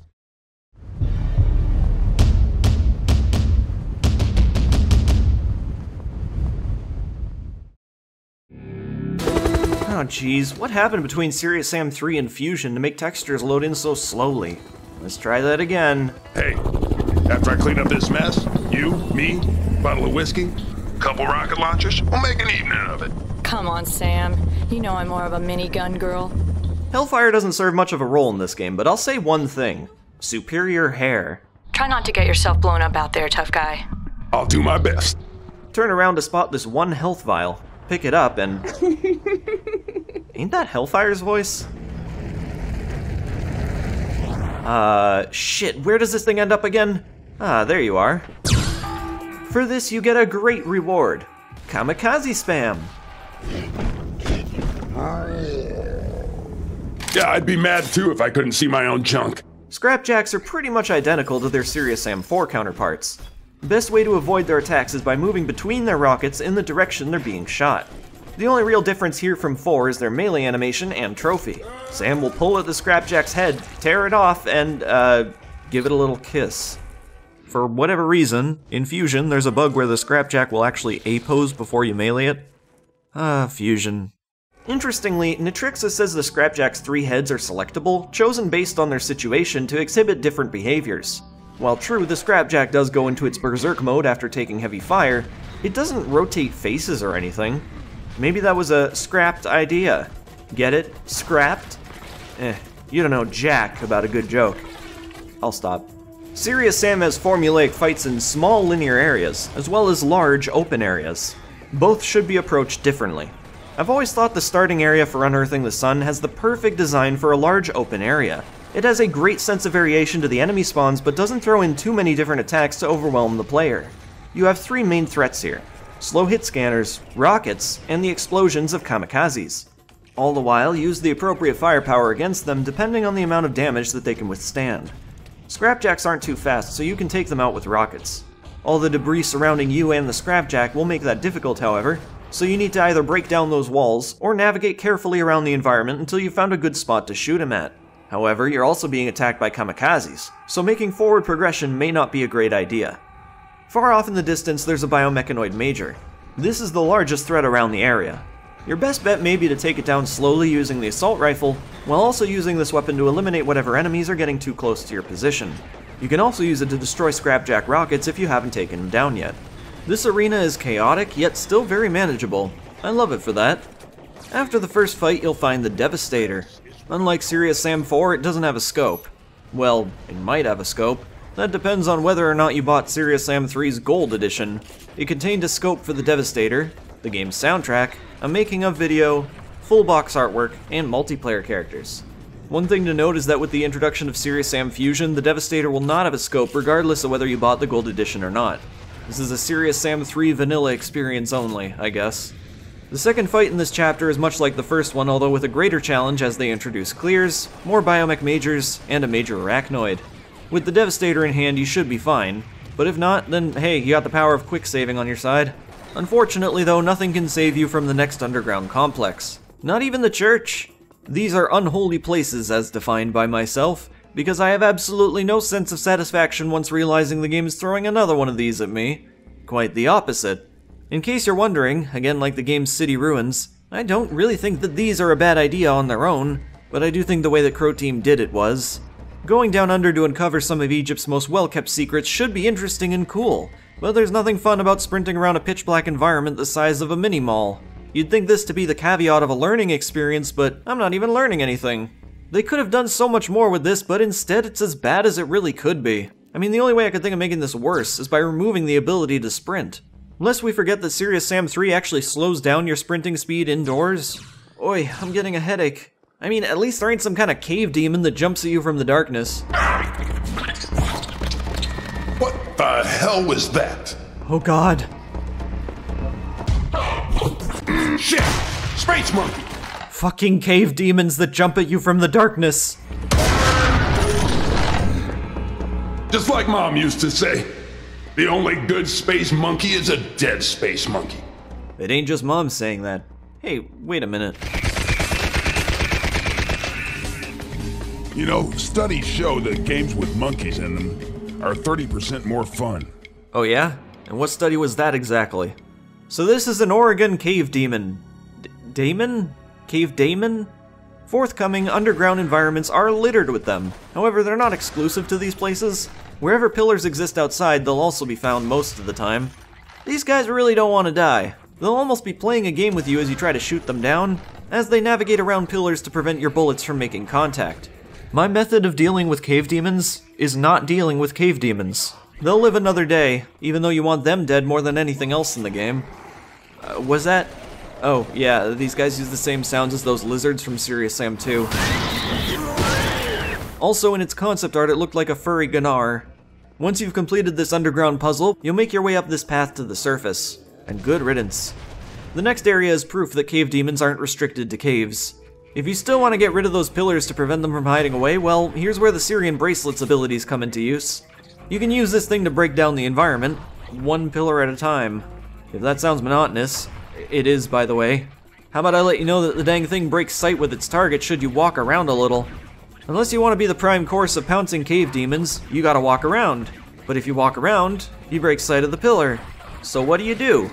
I don't know, man, but I know what I'm gonna do. Move on and forget this ever happened. Wait, no, why are these guys allowed to break free? That's not fair. There's a few smaller arenas between here, and also the main focus of this chapter. This is a Syrian door, particularly the Horus Gate, which can only be unlocked by collecting 4 seals of the House of Life. Natrixa says the location of the seals is unknown, yet we then get an overhead view showing us exactly where to find them, which one would assume is what Natrixa is showing us. Behind that Syrian door should be the first plasma generator, one of 2 used to supposedly activate the time lock. So head out back and try to locate those seals. Basically, just look for temples, or structures with roofs. All the places with seals happen to have roofs, and pretty much nothing else has a roof. So if you see a roof, woof. All but one seal is protected by a gate which requires a keycard. You can find this keycard to the left once entering this area. It'll be in a small storage unit about a quarter mile away.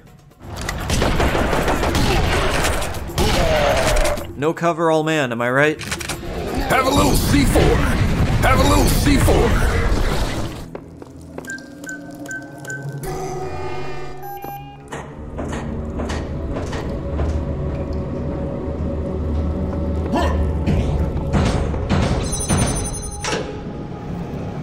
I'm not sure what I'm looking at as I descend here.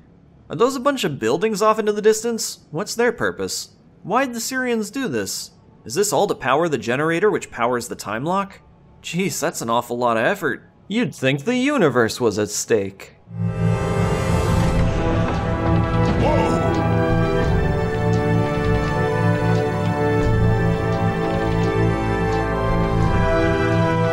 No, Sam, the bracelet's on your left hand.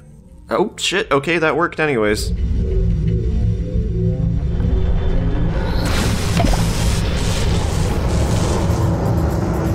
Quinn, Horus is online and spitting out plasma like a... That's amazing! We finally got an actual piece of Syrian tech running.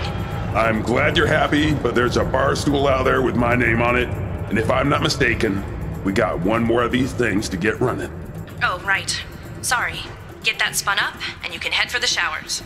Copy that. Well, I guess we've reached the end of this level. Let's get back up and head on over to Luxor. Wait, what the?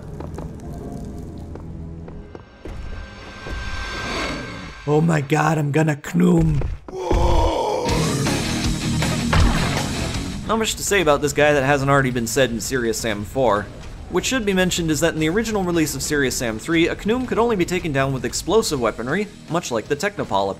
Also, since Egypt is full of pillars and those get in the way, Knooms will frequently destroy them in order to charge the player. Despite being a repurposed Hell Knight from a cancelled Doom project, these characters actually fit quite well into Serious Sam 3. And it's all in the title of this character because the Egyptian god Khnum is where this guy got his name from. Ants! Ants! I'm not sure why I hit load just there. Ants, stay down! After defeating your first Khnum, head into this small temple for... Oh no, not again.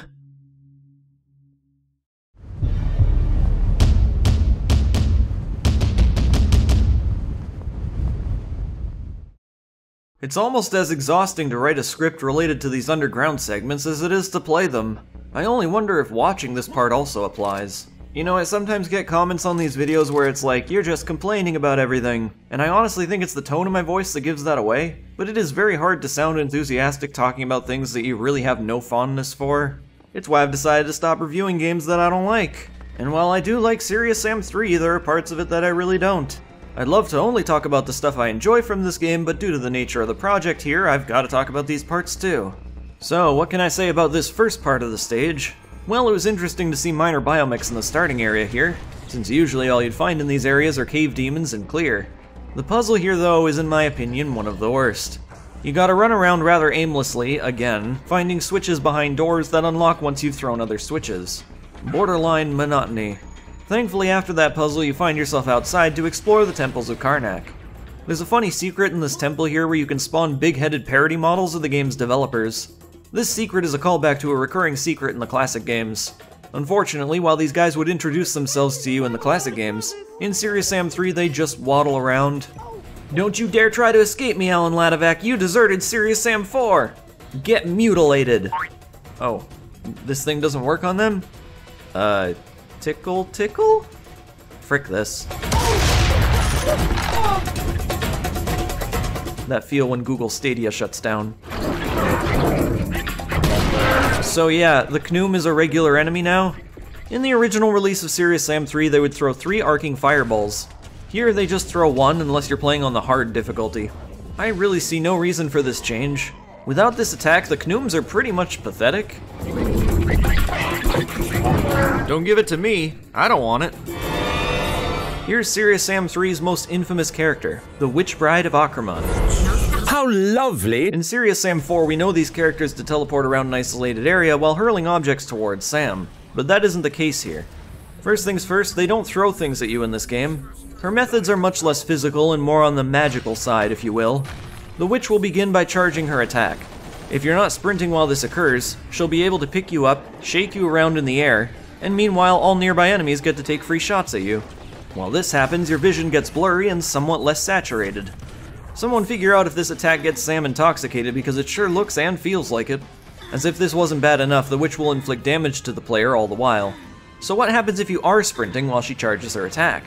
Sam will, rather than get picked up, be forced to move much slower while the witch inflicts that same damage output mentioned earlier. Depending on the player's situation, this attack can be even deadlier than the last. Instead of hovering in the air, Sam will be on the ground. It allows clears, kamikaze, and spiders to perform their close-ranged attacks. Better hope you got plenty of non-explosive ammunition ready. Lastly, should Sam be too far away from the witch while the attack is charging, he can completely break free before any damage is taken. However, this prevents the player from being able to inflict damage on them. The witch warps between our dimension and the shadow plane frequently. She cannot be harmed when materialized in that realm. Only when she takes a complete physical form can the player wound them. This will most notably be when they're interacting with you, whether during the attack or while charging the attack. Good luck trying to take her down after she's picked you up, because as she shakes you around, you're very limited in your ability to move the camera. Should you have your mouse set to a high sensitivity, you can bounce the mouse off your pad and back on again for limited success. As it sounds, this effort is usually futile. If you happen to inflict enough damage just before she charges the attack, she'll teleport away. Unfortunately, this only lets you do a limited amount of damage, but that could end up being just what you needed. Nobody likes the Witch Bride in this game. If this boss fight was the only occurrence of this character, then it'd be fine. Knowing she becomes a recurring enemy like the rest makes her presence in the game a miserable one. Like I always tell them, you can be as crazy as you want, but once you try to kill me, I'm gonna stop calling. The following couple of arenas are filled with beheaded Rocketeers. A bad choice for the classic games, but a great choice in Serious Sam 3 because I love tearing these guys apart. Past this arena is the return of the turret. My diagnosis? Acute lead poisoning. And this turret makes for the first time that you'd traditionally pick up the minigun. Ah, my old love. You can dismount the turret earlier, but it'd be a waste of ammo. While mounted, the ammo capacity is unlimited, so just let it do its thing. I really love the scenario they put you in here. It's creative and fun to watch. While it may seem like a good time to sit back and relax, the enemies will eventually overpower the turret if you're not fighting back. Once the battle is over, pick up the minigun and sprint forward to find the next horde of monsters. There's plenty of minigun ammo nearby, so don't fret if you're wasting a little between targets. I have enough lead for all of you. If you happen to come across a scrapjack, don't do this! The ending of Dark Bride puts Sam in a long, open corridor. If you're familiar with the classic games, you know what to expect here. Hordes upon hordes of different monsters coming in waves. Here's some cannonballs if you need them. You're about to encounter beheaded, scrapjacks, clears, werebills.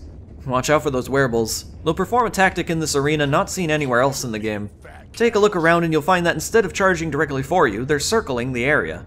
One by one, they'll eventually charge you, which at some point will likely catch the player off guard. This creates a great sense of variation to the usual firefight. In reality, it's more of a callback to a familiar scene in the first encounter's final stage. To win, just do the familiar shoot where they're going to be rather than where they are tactic. You know, it looks a bit strange when you detonate a C4 charge on the sand, and somehow remnants of bricks start flying into the air. Whatever. As your guns run dry and the sky turns to gray, the hordes begin to slow down. Kill off the last clear. Damn! I'm better than good! And you're off to Chapter 9.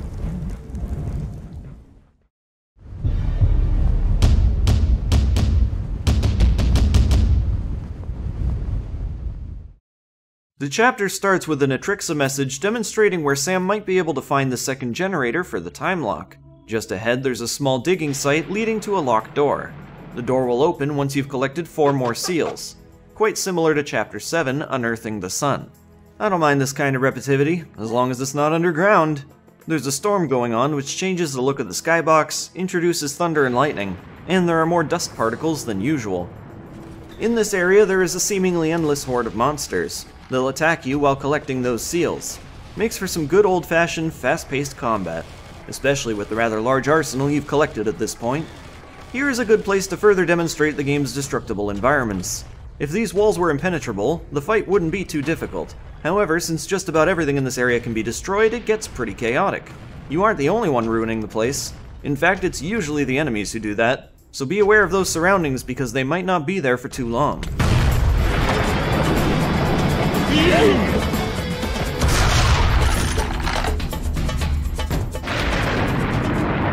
I am Osiris. My word is truth. I came across the sea of stars to free you from your destruction, delusion, destitution.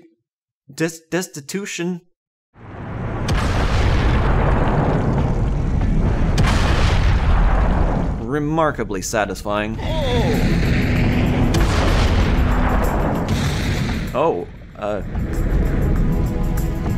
After picking up one of these seals, the game will put you into an underground area, which is linear and will be over before you know it. Had the game made a habit of using these underground areas for non-intrusive situations, I'd have been all for them. Variation is nice, so long as it isn't largely distracting from the game's main appeal. Alright, let's go get this thing turned on.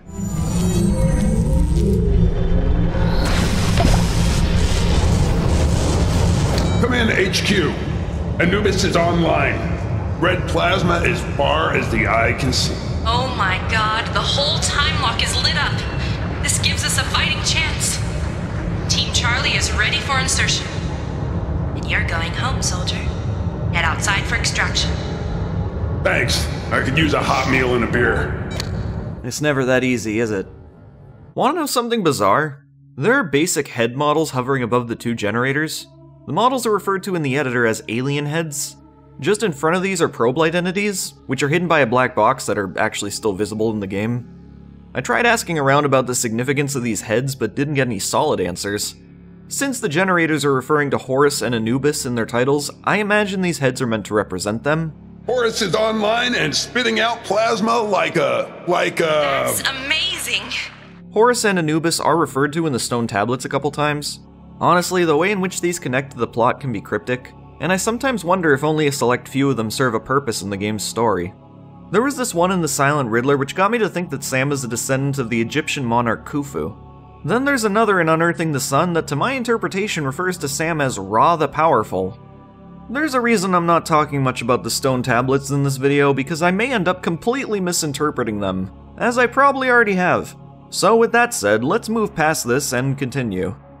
Make your way back up to find... Jesus, Harold Faltermeyer Christ! What now? Well, gonna have to break open this wall with some C4. Have a little C4! Behind this are a bunch more walls, so grab a bunch more C4. Have a little C4! Have a little C4! With all those menacing sounds going on, you might want to toss a couple above for good measure. I like to think that there's another solution to getting past all this without C4, but Sam's just so pissed off that he's not getting his hot meal and a beer anytime soon. Have a little C4! Find your way back up, to then find yourself back down again.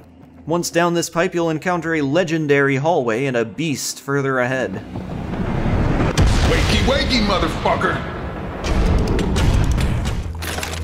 Ain't nothing says stopping power like a portable cannon.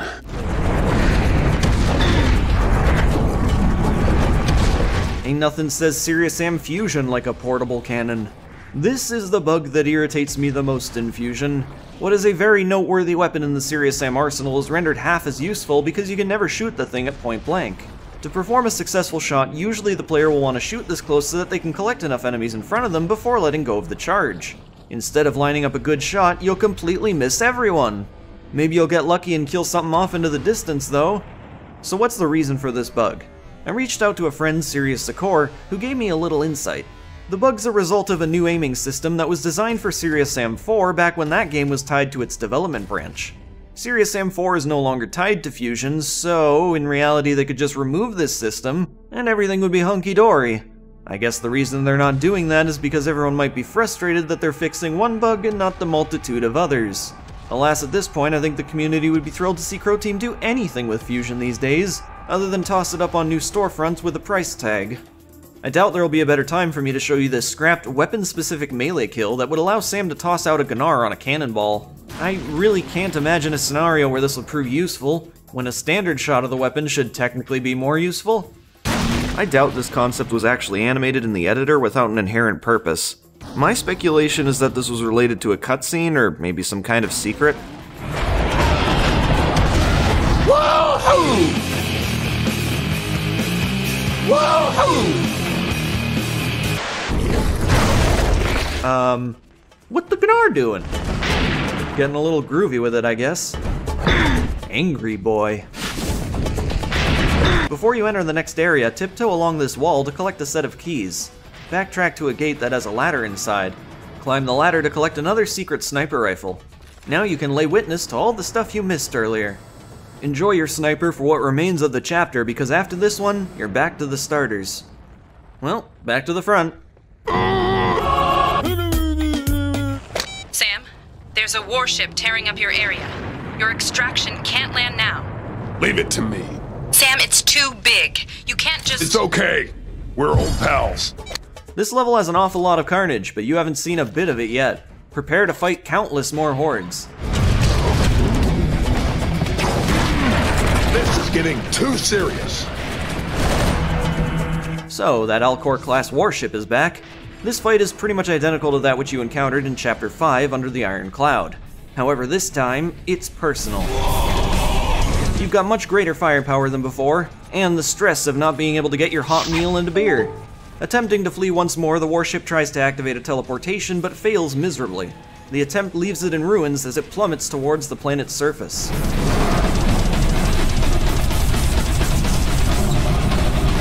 Booyah, motherfucker! Tell me how my planet tastes!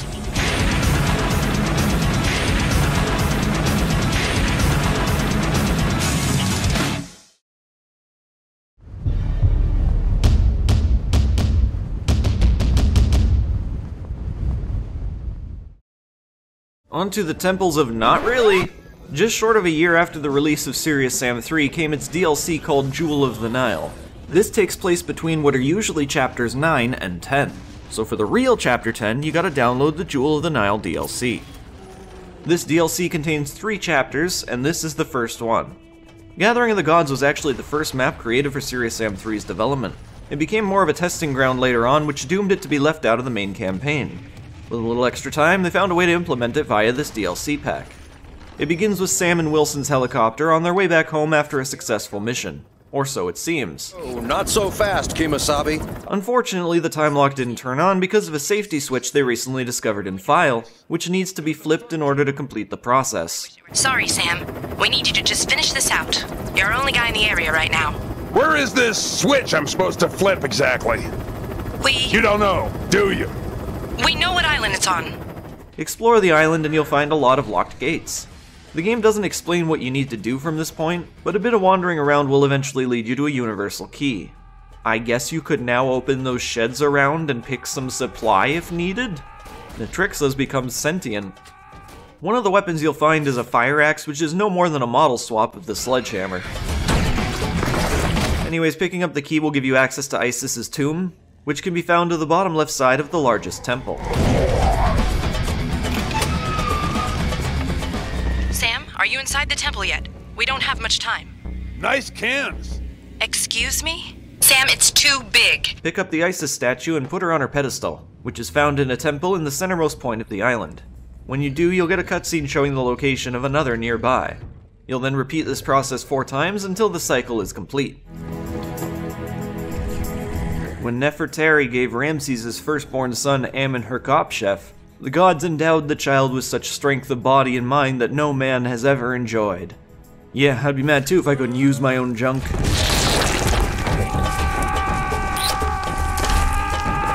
Oh, come on, that toss was anything but logical. The third statue in this chapter is notorious to first-time players of this DLC. The other locations of the statues are relatively obvious, and this one may appear to be as well from the cutscene. However, after endlessly searching the temples, you're not going to find it. So where is the third statue? It's near the starting point of the chapter, and unlike the rest, it isn't actually found in a temple. Oh hey, water! First time seeing a body of enterable water in Serious Sam 3. I wonder if I can make it over to that island over there. This is a very normal swimming animation. There is nothing wrong with it. This too.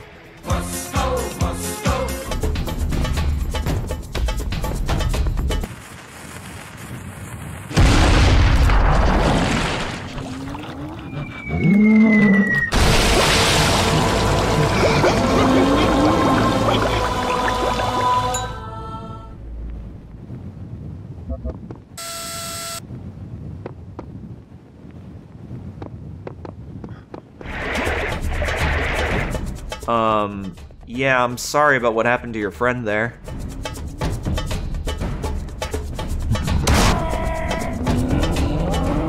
Jesus! That's a lot of bull. Oh!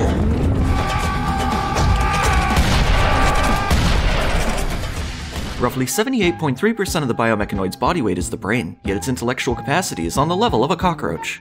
When you collect the final statue, a bunch of reptiloids spawn across the island. They only appear in this DLC and are separate from the rest of the campaign. My guess is that reptiloids don't prefer these dry environments and are better suited for more nature-fitted locations. You only come across them in these 3 island chapters. It would make sense. Regarding Serious Sam, the first encounters reptiloids, well, the majority of that game is dry, but there's still plenty of water, so I guess they can comfortably roam around there at that point in the timeline. I've always felt like this part of the chapter spawns in far too many of these guys. It is very overwhelming, and you hardly have the weapons and ammunition to deal with them. Reptiloids may only shoot singular projectiles, but they do so very quickly. It creates an absolute shit show in the sky, so watch your back. I'm running out of ammo, so let's start using that bracelet. Whee! Oh god. There's actually 2 beheading animations you can perform in this game, the other with a Knoom. It requires that you have 2 active players using the bracelet. I'll show it for demonstration purposes. What's happening, Sam? Come on, you're my eyes and ears here. Some kind of stone lozenge just rose up out of the floor. Quinn, what That's the seal of Isis. It should unlock the door to the next chamber.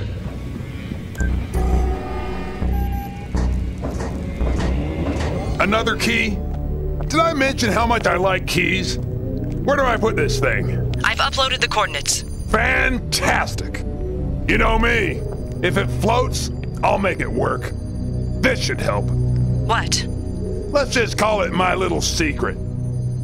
I think Crow Team took the criticisms of the game's lip-syncing too close to heart after the release of Serious Sam 3. Whoa! Oh, also, here's the laser gun again. What's so special about it this time? Well, in this DLC, you get access to the laser gun and sniper rifle traditionally, opposed to being secrets in the main campaign. After the DLC, you're back to the starting lineup again, so you can kiss those goodbye. We've got 2 more chapters to go, so let's enjoy them while we can. You know, I find it a bit weird that Sam's finding laser guns in the Syrian areas, considering this was a man-made weapon. What are they doing here? Well, nothing left to do from this point. Let's move on to the next chapter of the DLC.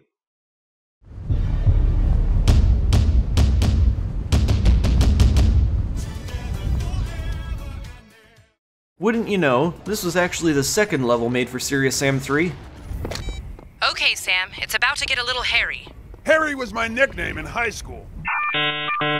Not even going to ask. It's a great story. It involves goats. If I survive this, I'll force you to listen to it. Never let him tell you that story. Ever. I'm noticing a recurring theme with the color in this DLC. Everything looks diarrhea brown. Couldn't have gone for something a bit more colorful? While fighting the first few hordes of mental, you might hear a distant kamikaze, which you just can't find. Head towards the start of the chapter and navigate to the buildings on the left. Break down this door with your axe to find an accurate representation of Danny S. developing his Serious Doom mod.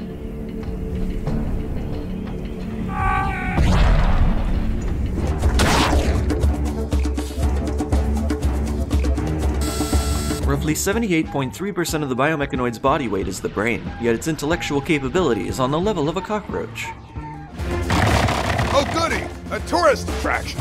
One of this level's focuses is the military outpost. What's keeping you from going in would be the 2 turrets protecting the entrance. You need to enter the outpost to unlock the next area, which requires a C4 explosive. You'll find that here. So how do you get inside? Well, there's some broken wall to the right. You know, when you got giant monsters bearing rocket launchers, you'd think keeping 2 turrets at the front door is an oversight. Head in here, pick up some C4, deactivate those turrets, then head outside for some harpy hunting.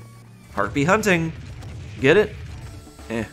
Man, the sniper rifle makes dealing with harpies in this game far more manageable. Crow Team's message to the corporate world. Progress some more and experience some familiar Serious Sam carnage. I don't much care for the first level in this DLC because it all felt like a bit of a mess. This level and the following have some really good fights. Okay, that's all of them. Whew, that was a long one. Oh no. Please don't tell me they actually put underground puzzles in the DLC! Didn't Crow Team listen? It is sad for a father to bury his son, but even more so for a son to raise a hand against his father. Is this a cryptic way of telling us that we're wrong for criticizing the underground puzzles? Anyways, here, have some more underground puzzles. The deal is that there's another locked door with a pedestal and a statue in front of it. Next to the statue is a blank spot, where another should be placed.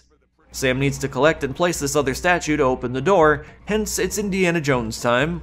I would try to summarize what you're supposed to do in this puzzle, but honestly, to this day I have a real hard time figuring it out. This one is very confusing, and as per usual, very dark.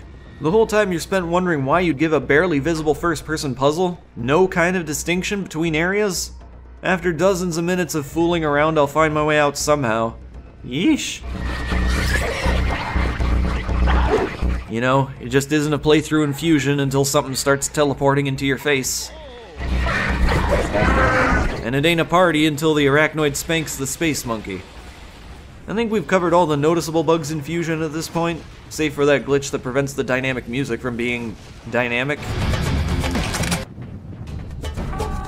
Hey Sakor, do you have an explanation for us? Ah, yes. The familiar cutoff in Serious Sam Fusion, which also exists in Serious Sam 4, is based upon reloading a save. Crow Team is actually aware of this bug, but perhaps were unable to work a fix in it during the time constraints before Serious Sam 4's release.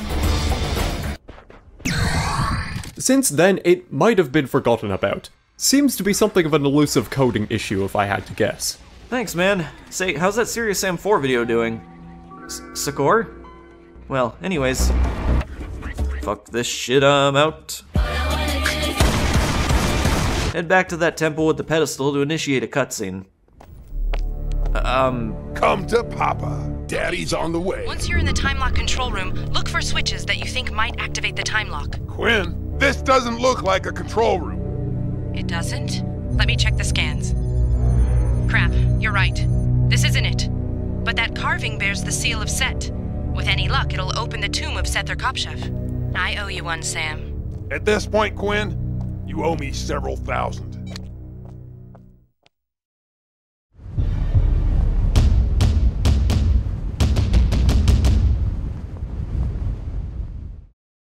Something interesting about this set of DLC stages is their lack of infamous spawns like witch brides, technopolyps, and hit-scanning cloned soldiers.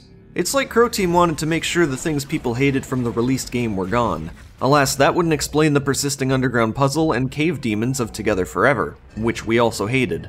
Crow Team's a bit selective with community feedback. If they really liked an idea of theirs, they'll keep it around regardless. We're just lucky that a number of puzzles created for Serious Sam 4 were reconsidered for the Talus principle. Regarding this chapter, it's the only one in the DLC that wasn't a recycled prototype. So I guess you can forgive the last chapter's puzzle as it was made prior to the criticisms. I feel this chapter deserves some credit for introducing the jetpack mechanic earlier than the final one. A little context for those of you who don't know, in the original game, the player would first use the jetpack on the very last fight. Many fans agree with this as a better way to have it introduced. Granted, to play this chapter in order, you'd have to stop a main campaign run to load Gathering of the Gods. Most players won't even know where this DLC takes place without prior knowledge.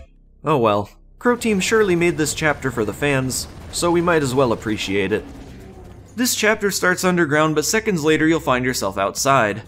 If you played the classic games before, you may see a pool of water and think, gotta be a secret in there. Well yes, there is. Here's your minigun back. This level gives Serious Sam 3 a more tropical look, with loads of palm trees and areas that wouldn't be out of place in an oasis. I'm fairly certain the palm trees are meant to disguise reptiloids in the heat of battle. Palm trees tend to do that fairly well. The jetpack is introduced after locating a dam that Sam would have to either go under or over. And you guessed it, we're going over. Impossible to climb these walls. Only way I can go from here is down. I've noticed a recurring situation. Sometimes when John Dick phones his lines in, it seems like he's rather distant from the microphone. As such, it can be a bit difficult to make out what he's saying in this DLC. Hey, at least I'm consistent. I'll give you that. At least the majority of his lines sound fine as is. Fly! Be free! So with the jetpack, you hold the jump button to ascend. There's a cooldown meter that you'll have to pay attention to. Should you fly for too long, you'll eventually descend, but slow enough so as to not take fall damage. This mechanic works well, and with a far less hectic environment to become familiar with it, this is the jetpack introduction we should have had all along. And the key card's connected to the red door. That's a pipe. Sam goes down the pipe, which places him into a small pool of water. There's something for the to-do list. A jetpack that doesn't short out when it gets wet. The corporations have brought the curse from the space. Yes, the bovins in the sky. Next you'll kill some kamikaze, clear, werebull, and a biomech or two. This takes place in a long, linear area that I must say is a very simple yet effectively entertaining fight. Hey, I know we're on opposite sides of this thing, but I love how committed you guys are. I hope Sam never reaches that note again. More good fights up ahead. Then you'll be heading underground again. Fret not, because this will only take a second. No puzzles here. Well, looks like something's happening. Just not around here. That's it! The time lock is online. Sam, this is huge. Well, I've been working out. Oh, this is huge. Oh, sure, yeah, this. I think at some point between the development of Serious Sam 3 and Jewel of the Nile, Crow Team's sense of humor hit rock bottom. Oh, Mama's little— Oh my god, it's Big Chungus! Big Chungus, Big Chungus, Big Chungus. What Natrixa says about this creature is a bit odd. For a little context, recently I'd been playing through the first encounter again. You know, what canonically takes place after this game. You get a message from Natrixa after killing a Highlander reptiloid in Valley of the Kings. It reads, "Bravo! You have killed that massive beast. I didn't know Eludran reptiloids could be of this size." That got me thinking, is that why there were no Highlander reptiloids in Serious Sam 4? Because they were not yet known to exist. Well there you go, the perfect excuse. But then you check the description for Raloom, the imposing prototype. He was created from sewn together parts of massive beasts. For example, Highlander reptiloids. So this is an inconsistency. One arm of Raloom is a huge SBC cannon, one of the original ones, now rarely used by Mental's forces. Even a single cannonball can tear a human to pieces. Can someone tell me why exactly Mental decided to stop using this? Did he want to stop winning, perhaps? To conquer Raloom, get up close to him and toss a C4 onto his belly. Have a little C4! These C4 make for the only reasonable method of hurting this boss. Encountering the beast at close range will get him to charge his giant hammer. You'll want to run away at this point because the impact of it hitting the ground has a lot of range, and does great damage to the player if they're too close. Blow up the C4, then repeat this process until a cutscene initiates, indicating that you've defeated Raloom.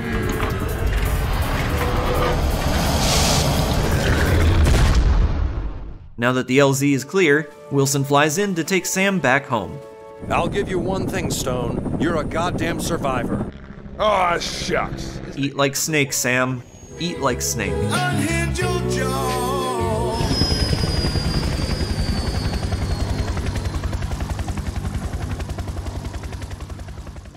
Whoa! Jesus Christ, a little warning maybe?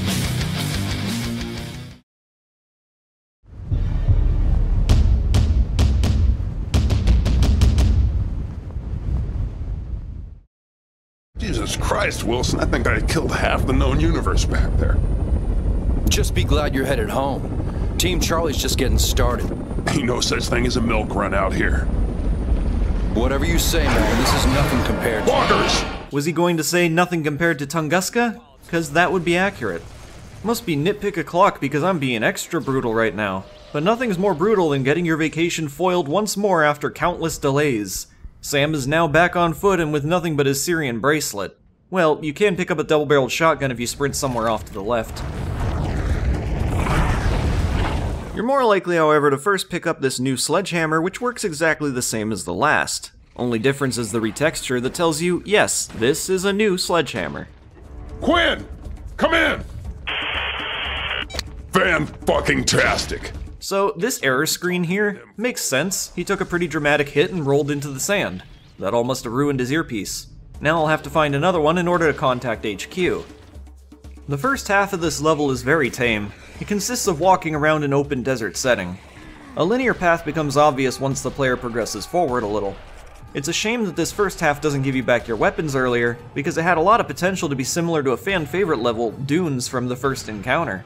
Instead, you're fighting predictable enemy spawns, a spider horde followed by rocketeers, a scrapjack surrounded by kamikaze, and then a bunch of werebull.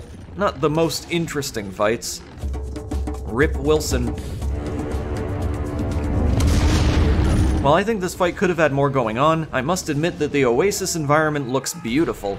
Serious Sam games should try more often to give its grounds more variation. Too often does this series rely on the same repetitive ground textures, but in this moment, you get to see that Crow Team is capable of so much more. I always loved this part here. You go over the hill just to see incoming chaos in the distance. It's not much, but the idea is perfect, whether this was intentional or not. Been a while since I did this. Booyah, motherfucker! Who needs a vacation when you got a rocket launcher? Well, I'm glad to hear Sam isn't too salty about the multiple chopper incidents. But anyways, here's another chopper incident. The game reintroduces Technopolyps here, which have a very limited presence in the game. Good thing too, because without Serious Sam 4's homing rocket mod, aiming manually is a chore. Still, I find it hard to complain considering how the original Serious Sam 3 build required explosives to take them down, rather than being suggested. Further up is a quite massive temple that'll require you to use all the skills you've learned thus far in the game. There are enemies of all types spawning in and around you. Man, you can hear just about everything out there. This Devastator should suit you well. Pick up all the weaponry you can find to survive, including this secret cannon, unlocked by activating a switch here, then shooting a crate up there. Handy for taking down a canoe shortly. Geez, could that sun be any brighter?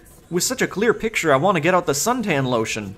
The lens flare is so real, I have to squint. These jokes were brought to you by the First Encounters box. And yes, Serious Sam HD box, those were indeed funnier in 2001. I know what I must do. This was also funnier in the past. Have a little C4. But at least this will always be just as unsatisfying as ever. The canyon fight ahead is very good. If you haven't been able to tell yet, I really love when Serious Sam games put you into a linear area with countless yet manageable hordes.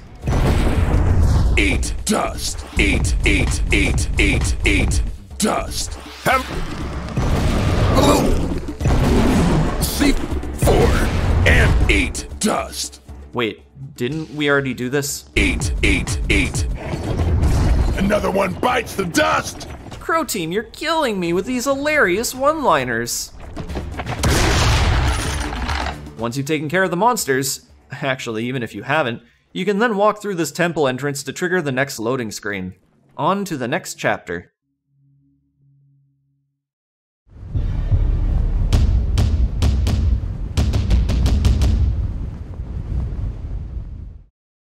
Surely you're not the last man on Earth yet, but soon? Maybe so. Probably the last man underground, because nobody wants to be down here. The puzzle you solve is very similar to the rest before it. What's irritating to me this time is knowing that this puzzle really only exists because Crow Team wanted it to. There's no lore-defined reason for Sam to be underground right now. No secret chamber, no generator, nothing. Anyways, here's an actual part of this commercially released product. This isn't so bad, you're not meant to fall down here. Follow the path, then open a set of nearby doors, using the in-between stone walls as cover. And don't you dare say no cover, old man. There's one last puzzle that gets you to cross this rotating stone piece, which is actually pretty cool.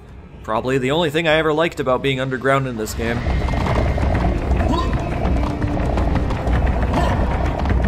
Just after, Sam will make his way to the surface. He notices a deceased EDF soldier and takes his earpiece to contact HQ. Every time I see that animation of Sam leaning over, it looks like he's giving the guy a kiss. Aww. You know, I've always wondered if this was just a reused model of Rodriguez. What face can we find under the body? Oh. Never mind. HQ, do you read me? This is HQ. Goddamn fucking Serious Sam Fusion slow-ass texture loading speed. You know, I've had to reload pretty much every cutscene in this game so that it doesn't look stupid in the footage. Behold, as I now have the answer to why this happens so often in Fusion. By the words of Noam 2000, it's a feature where initially the game loads tiny versions of the textures to speed up loading times and get you into the game quicker. Then it actually starts loading the proper big textures asynchronously. It also helps with memory management as these textures can get loaded and unloaded depending on whether they're in use. Thank you for the insight, Noam. Granted, if this is the consistent outcome, then I can't say I'm on board with this decision. This is HQ. Sam? Is that you? You're alive? Hellfire? What's going on over there? Sneak attack. They came out of nowhere. I mean, isn't that what Mental's forces always do? This should not be too big of a problem for the all-almighty Hellfire.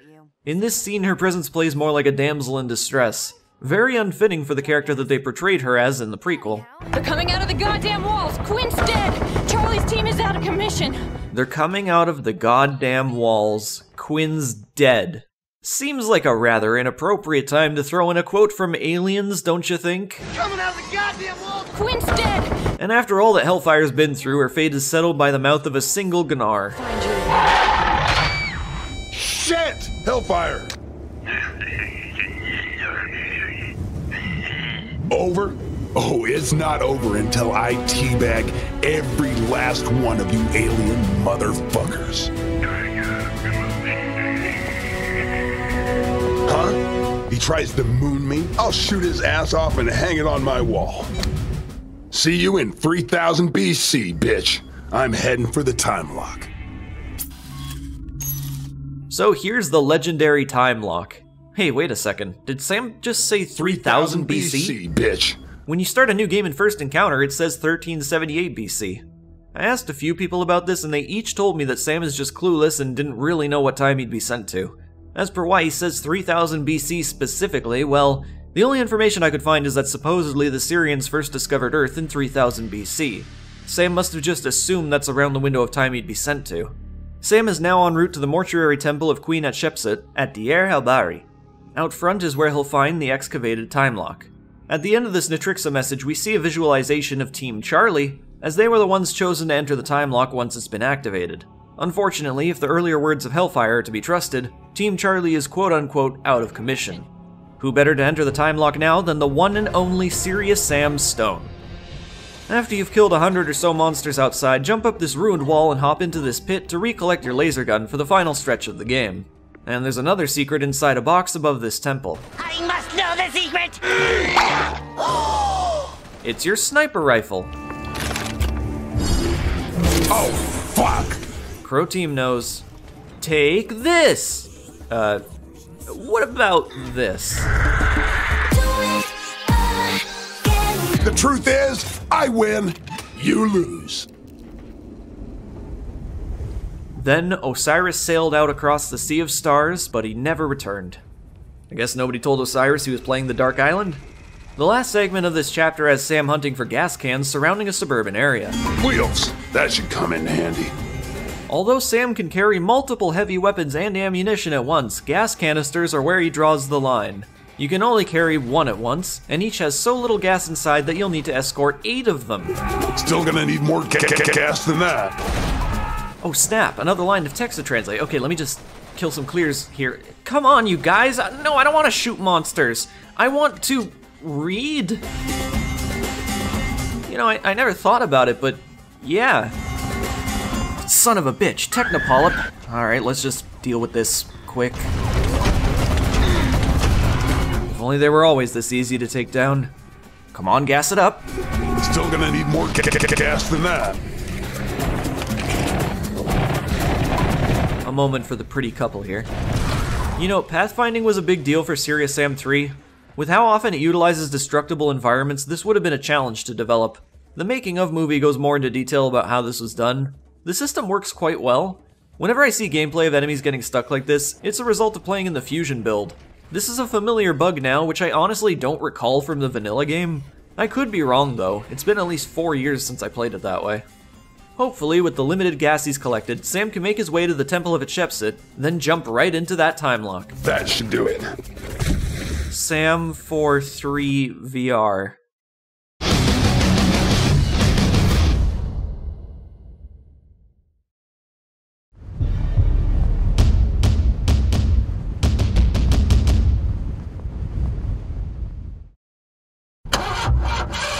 Oh, come on!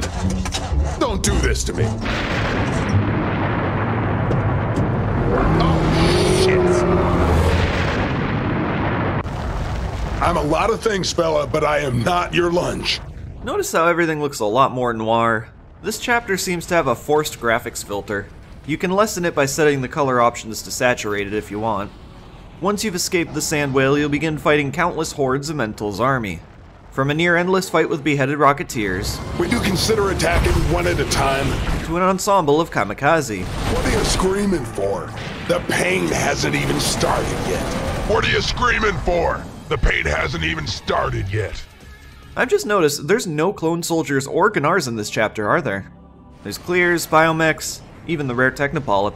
This same area where you'll encounter them will have a couple of witch brides.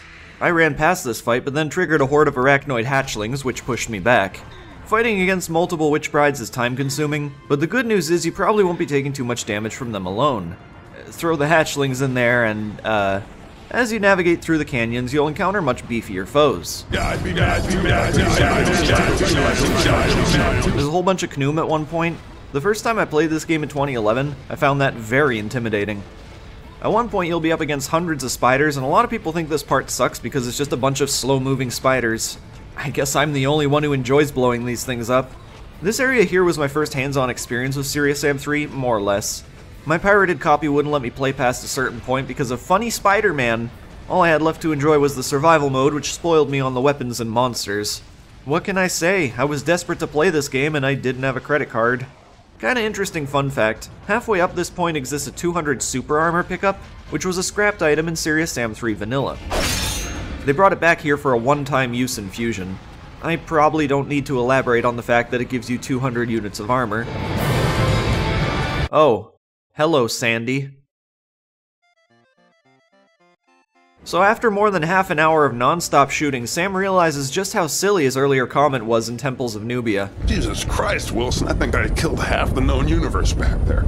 Completely worn out, Sam hopes for a break. He gets one, but only as Ugzon IV ascends from underneath the sand. Oh, fuck. However, even the vicious warlock isn't safe from the endless garbage disposal that is the Sand Whale.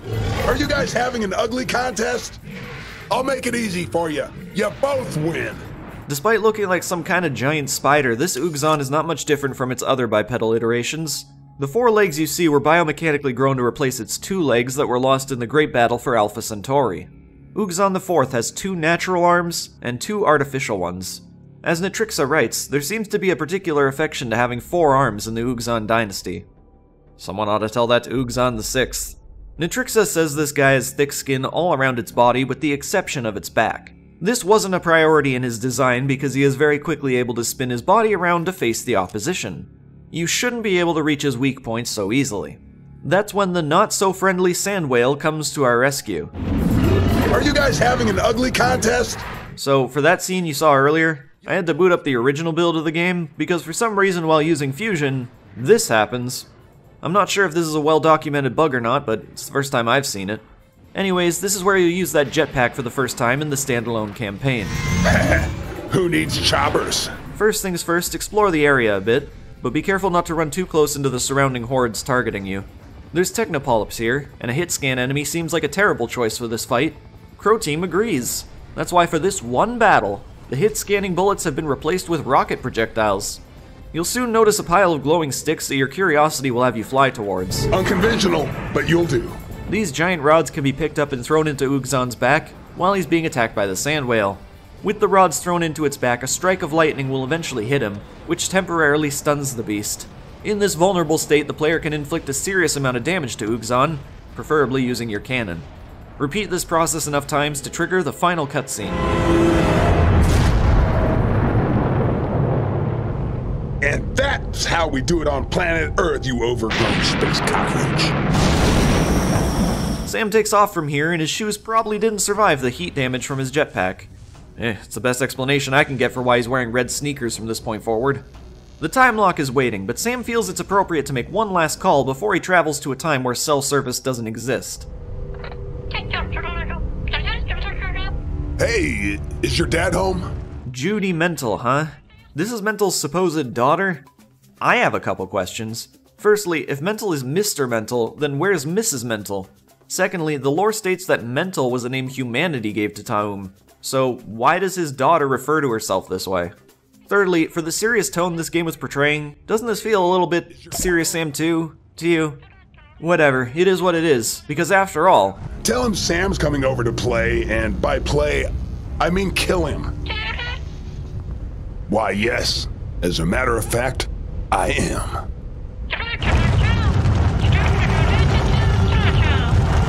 Moonlight, huh?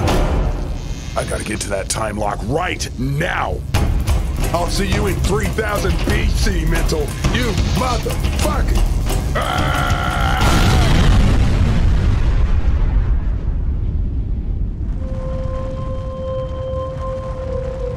God, I love this scene. So, what just happened here? Well, Mental decided humankind is not worth the trouble, and launches the moon towards the planet because enough is enough.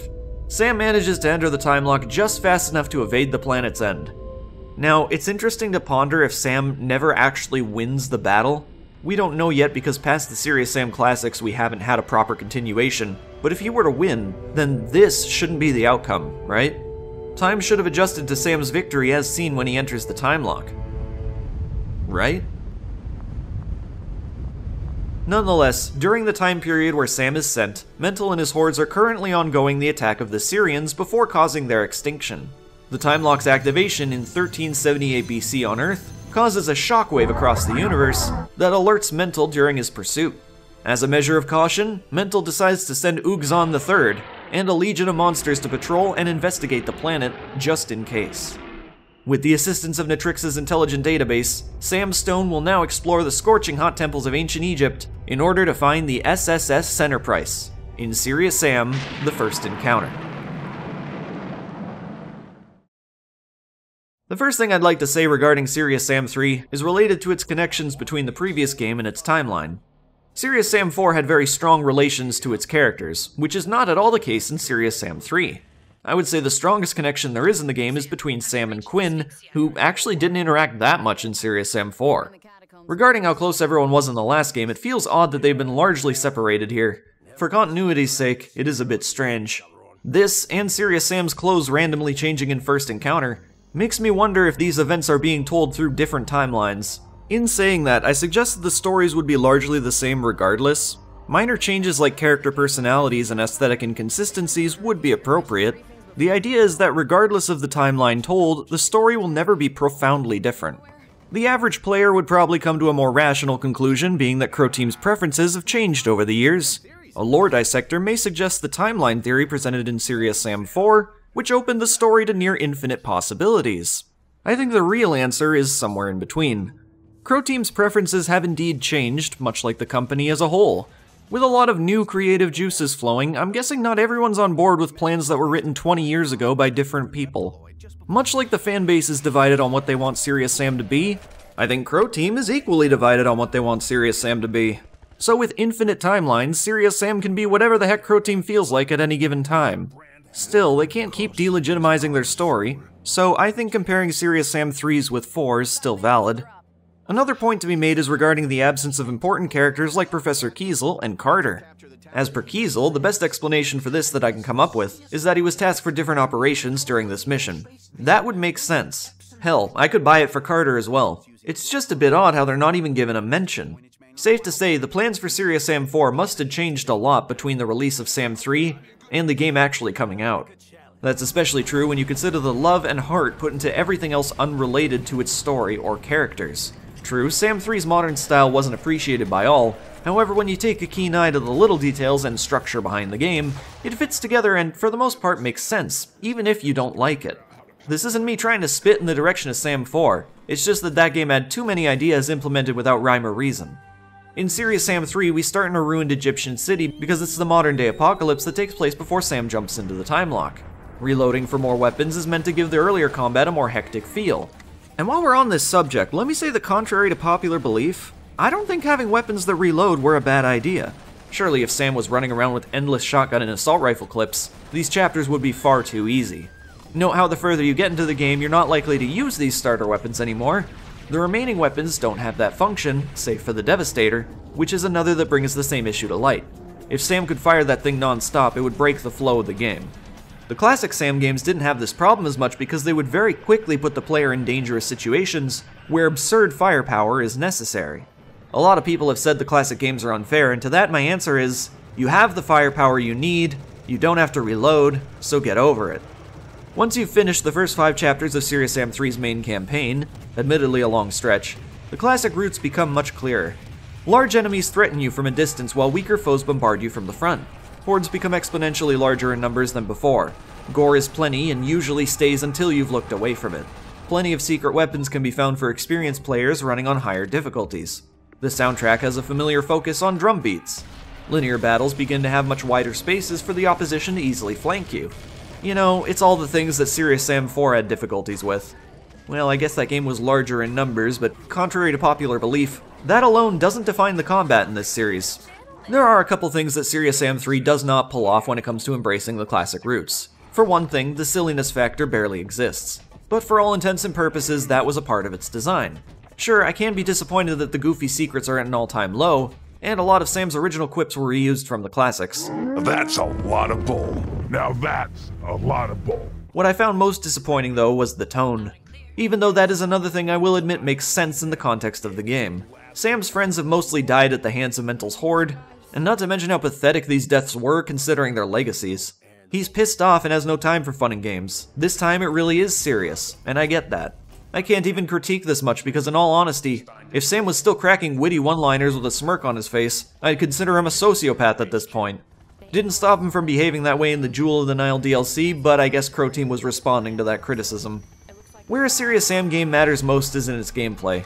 While the pacing for the first half of the game is agreeably slow, the gunplay is solid. This becomes more apparent the further you go, allowing you to get a better feel for how powerful this arsenal is.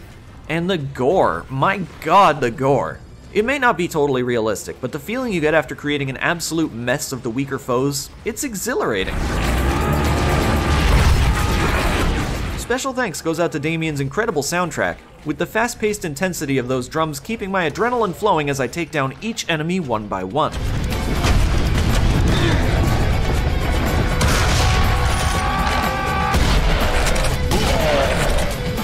It may not be the cinematic Oscar bait that Serious Sam 4 seemed to go for, but frankly, I'd prefer a Serious Sam soundtrack to fit its trademark style instead of winning over a fancier audience. Beyond its weapons, the way fights were designed in some areas of the game is absolutely phenomenal. There are many great linear fights, and even some great exposed fights. The first couple minutes of Unearthing the Sun is a stellar example of what Serious Sam 4's combat should have looked like. I'm giving this game a lot of praise right now, and yeah, it's hard not to do that after making a 2.5 hour long video about Serious Sam 4. However, this would not be a fair assessment if I were to ignore the many things that Serious Sam 3 did wrong. The story, should you want to follow the actual going-ons, feels confusingly sewn together. Despite it being rather important for the game, it seemed to be pushed to one side, while giving the remainder a center focus. And I'm absolutely on the side of thinking this was a better choice than to give the story a larger priority. There's a lot of detail here, but instead of laying it out in a clear, simple fashion, it's muddied across the Natrixa board in very basic comments from Quinn at HQ. The game does have world building, examples being the various propaganda posters, and graffiti writings that Natrixa translates for you. I'm sure there could have been some unique ways to implement the story without resorting to these cryptic stone tablets that the player would have to stop and think about in order to get any real insight. When it came to me unraveling the game's story, I had to cross-reference the Wikia for much of the information. But then I had to contact a few noteworthy people in the community to make sure that that was even correct, because a lot of it isn't. The underground puzzles are a chore, and by now I don't have to keep repeating that because I must sound like a broken record at this point. With better lighting, more distinct environments, and more variation on the actual puzzles, it could have done the game wonders. I don't even think the cave demons were inherently a bad idea, it's just the way they were handled that was. You know, they blend in too easily to the darkness, and their movement patterns do not make them fun to track down and eliminate. But at this point, much like the underground tombs, they're perhaps best left in the past. The same can be said for these variants of certain monsters like the Technopolyps and Witch Brides, and I mean specifically Serious Sam 3's iterations. The mechanics they use in this game ruin the flow of the gameplay. There is a very small window of time for the player to escape or even prevent the attack of a Witch Bride, so when they're around you feel as if you need to hide somewhere. However, hiding isn't going to get rid of the creature.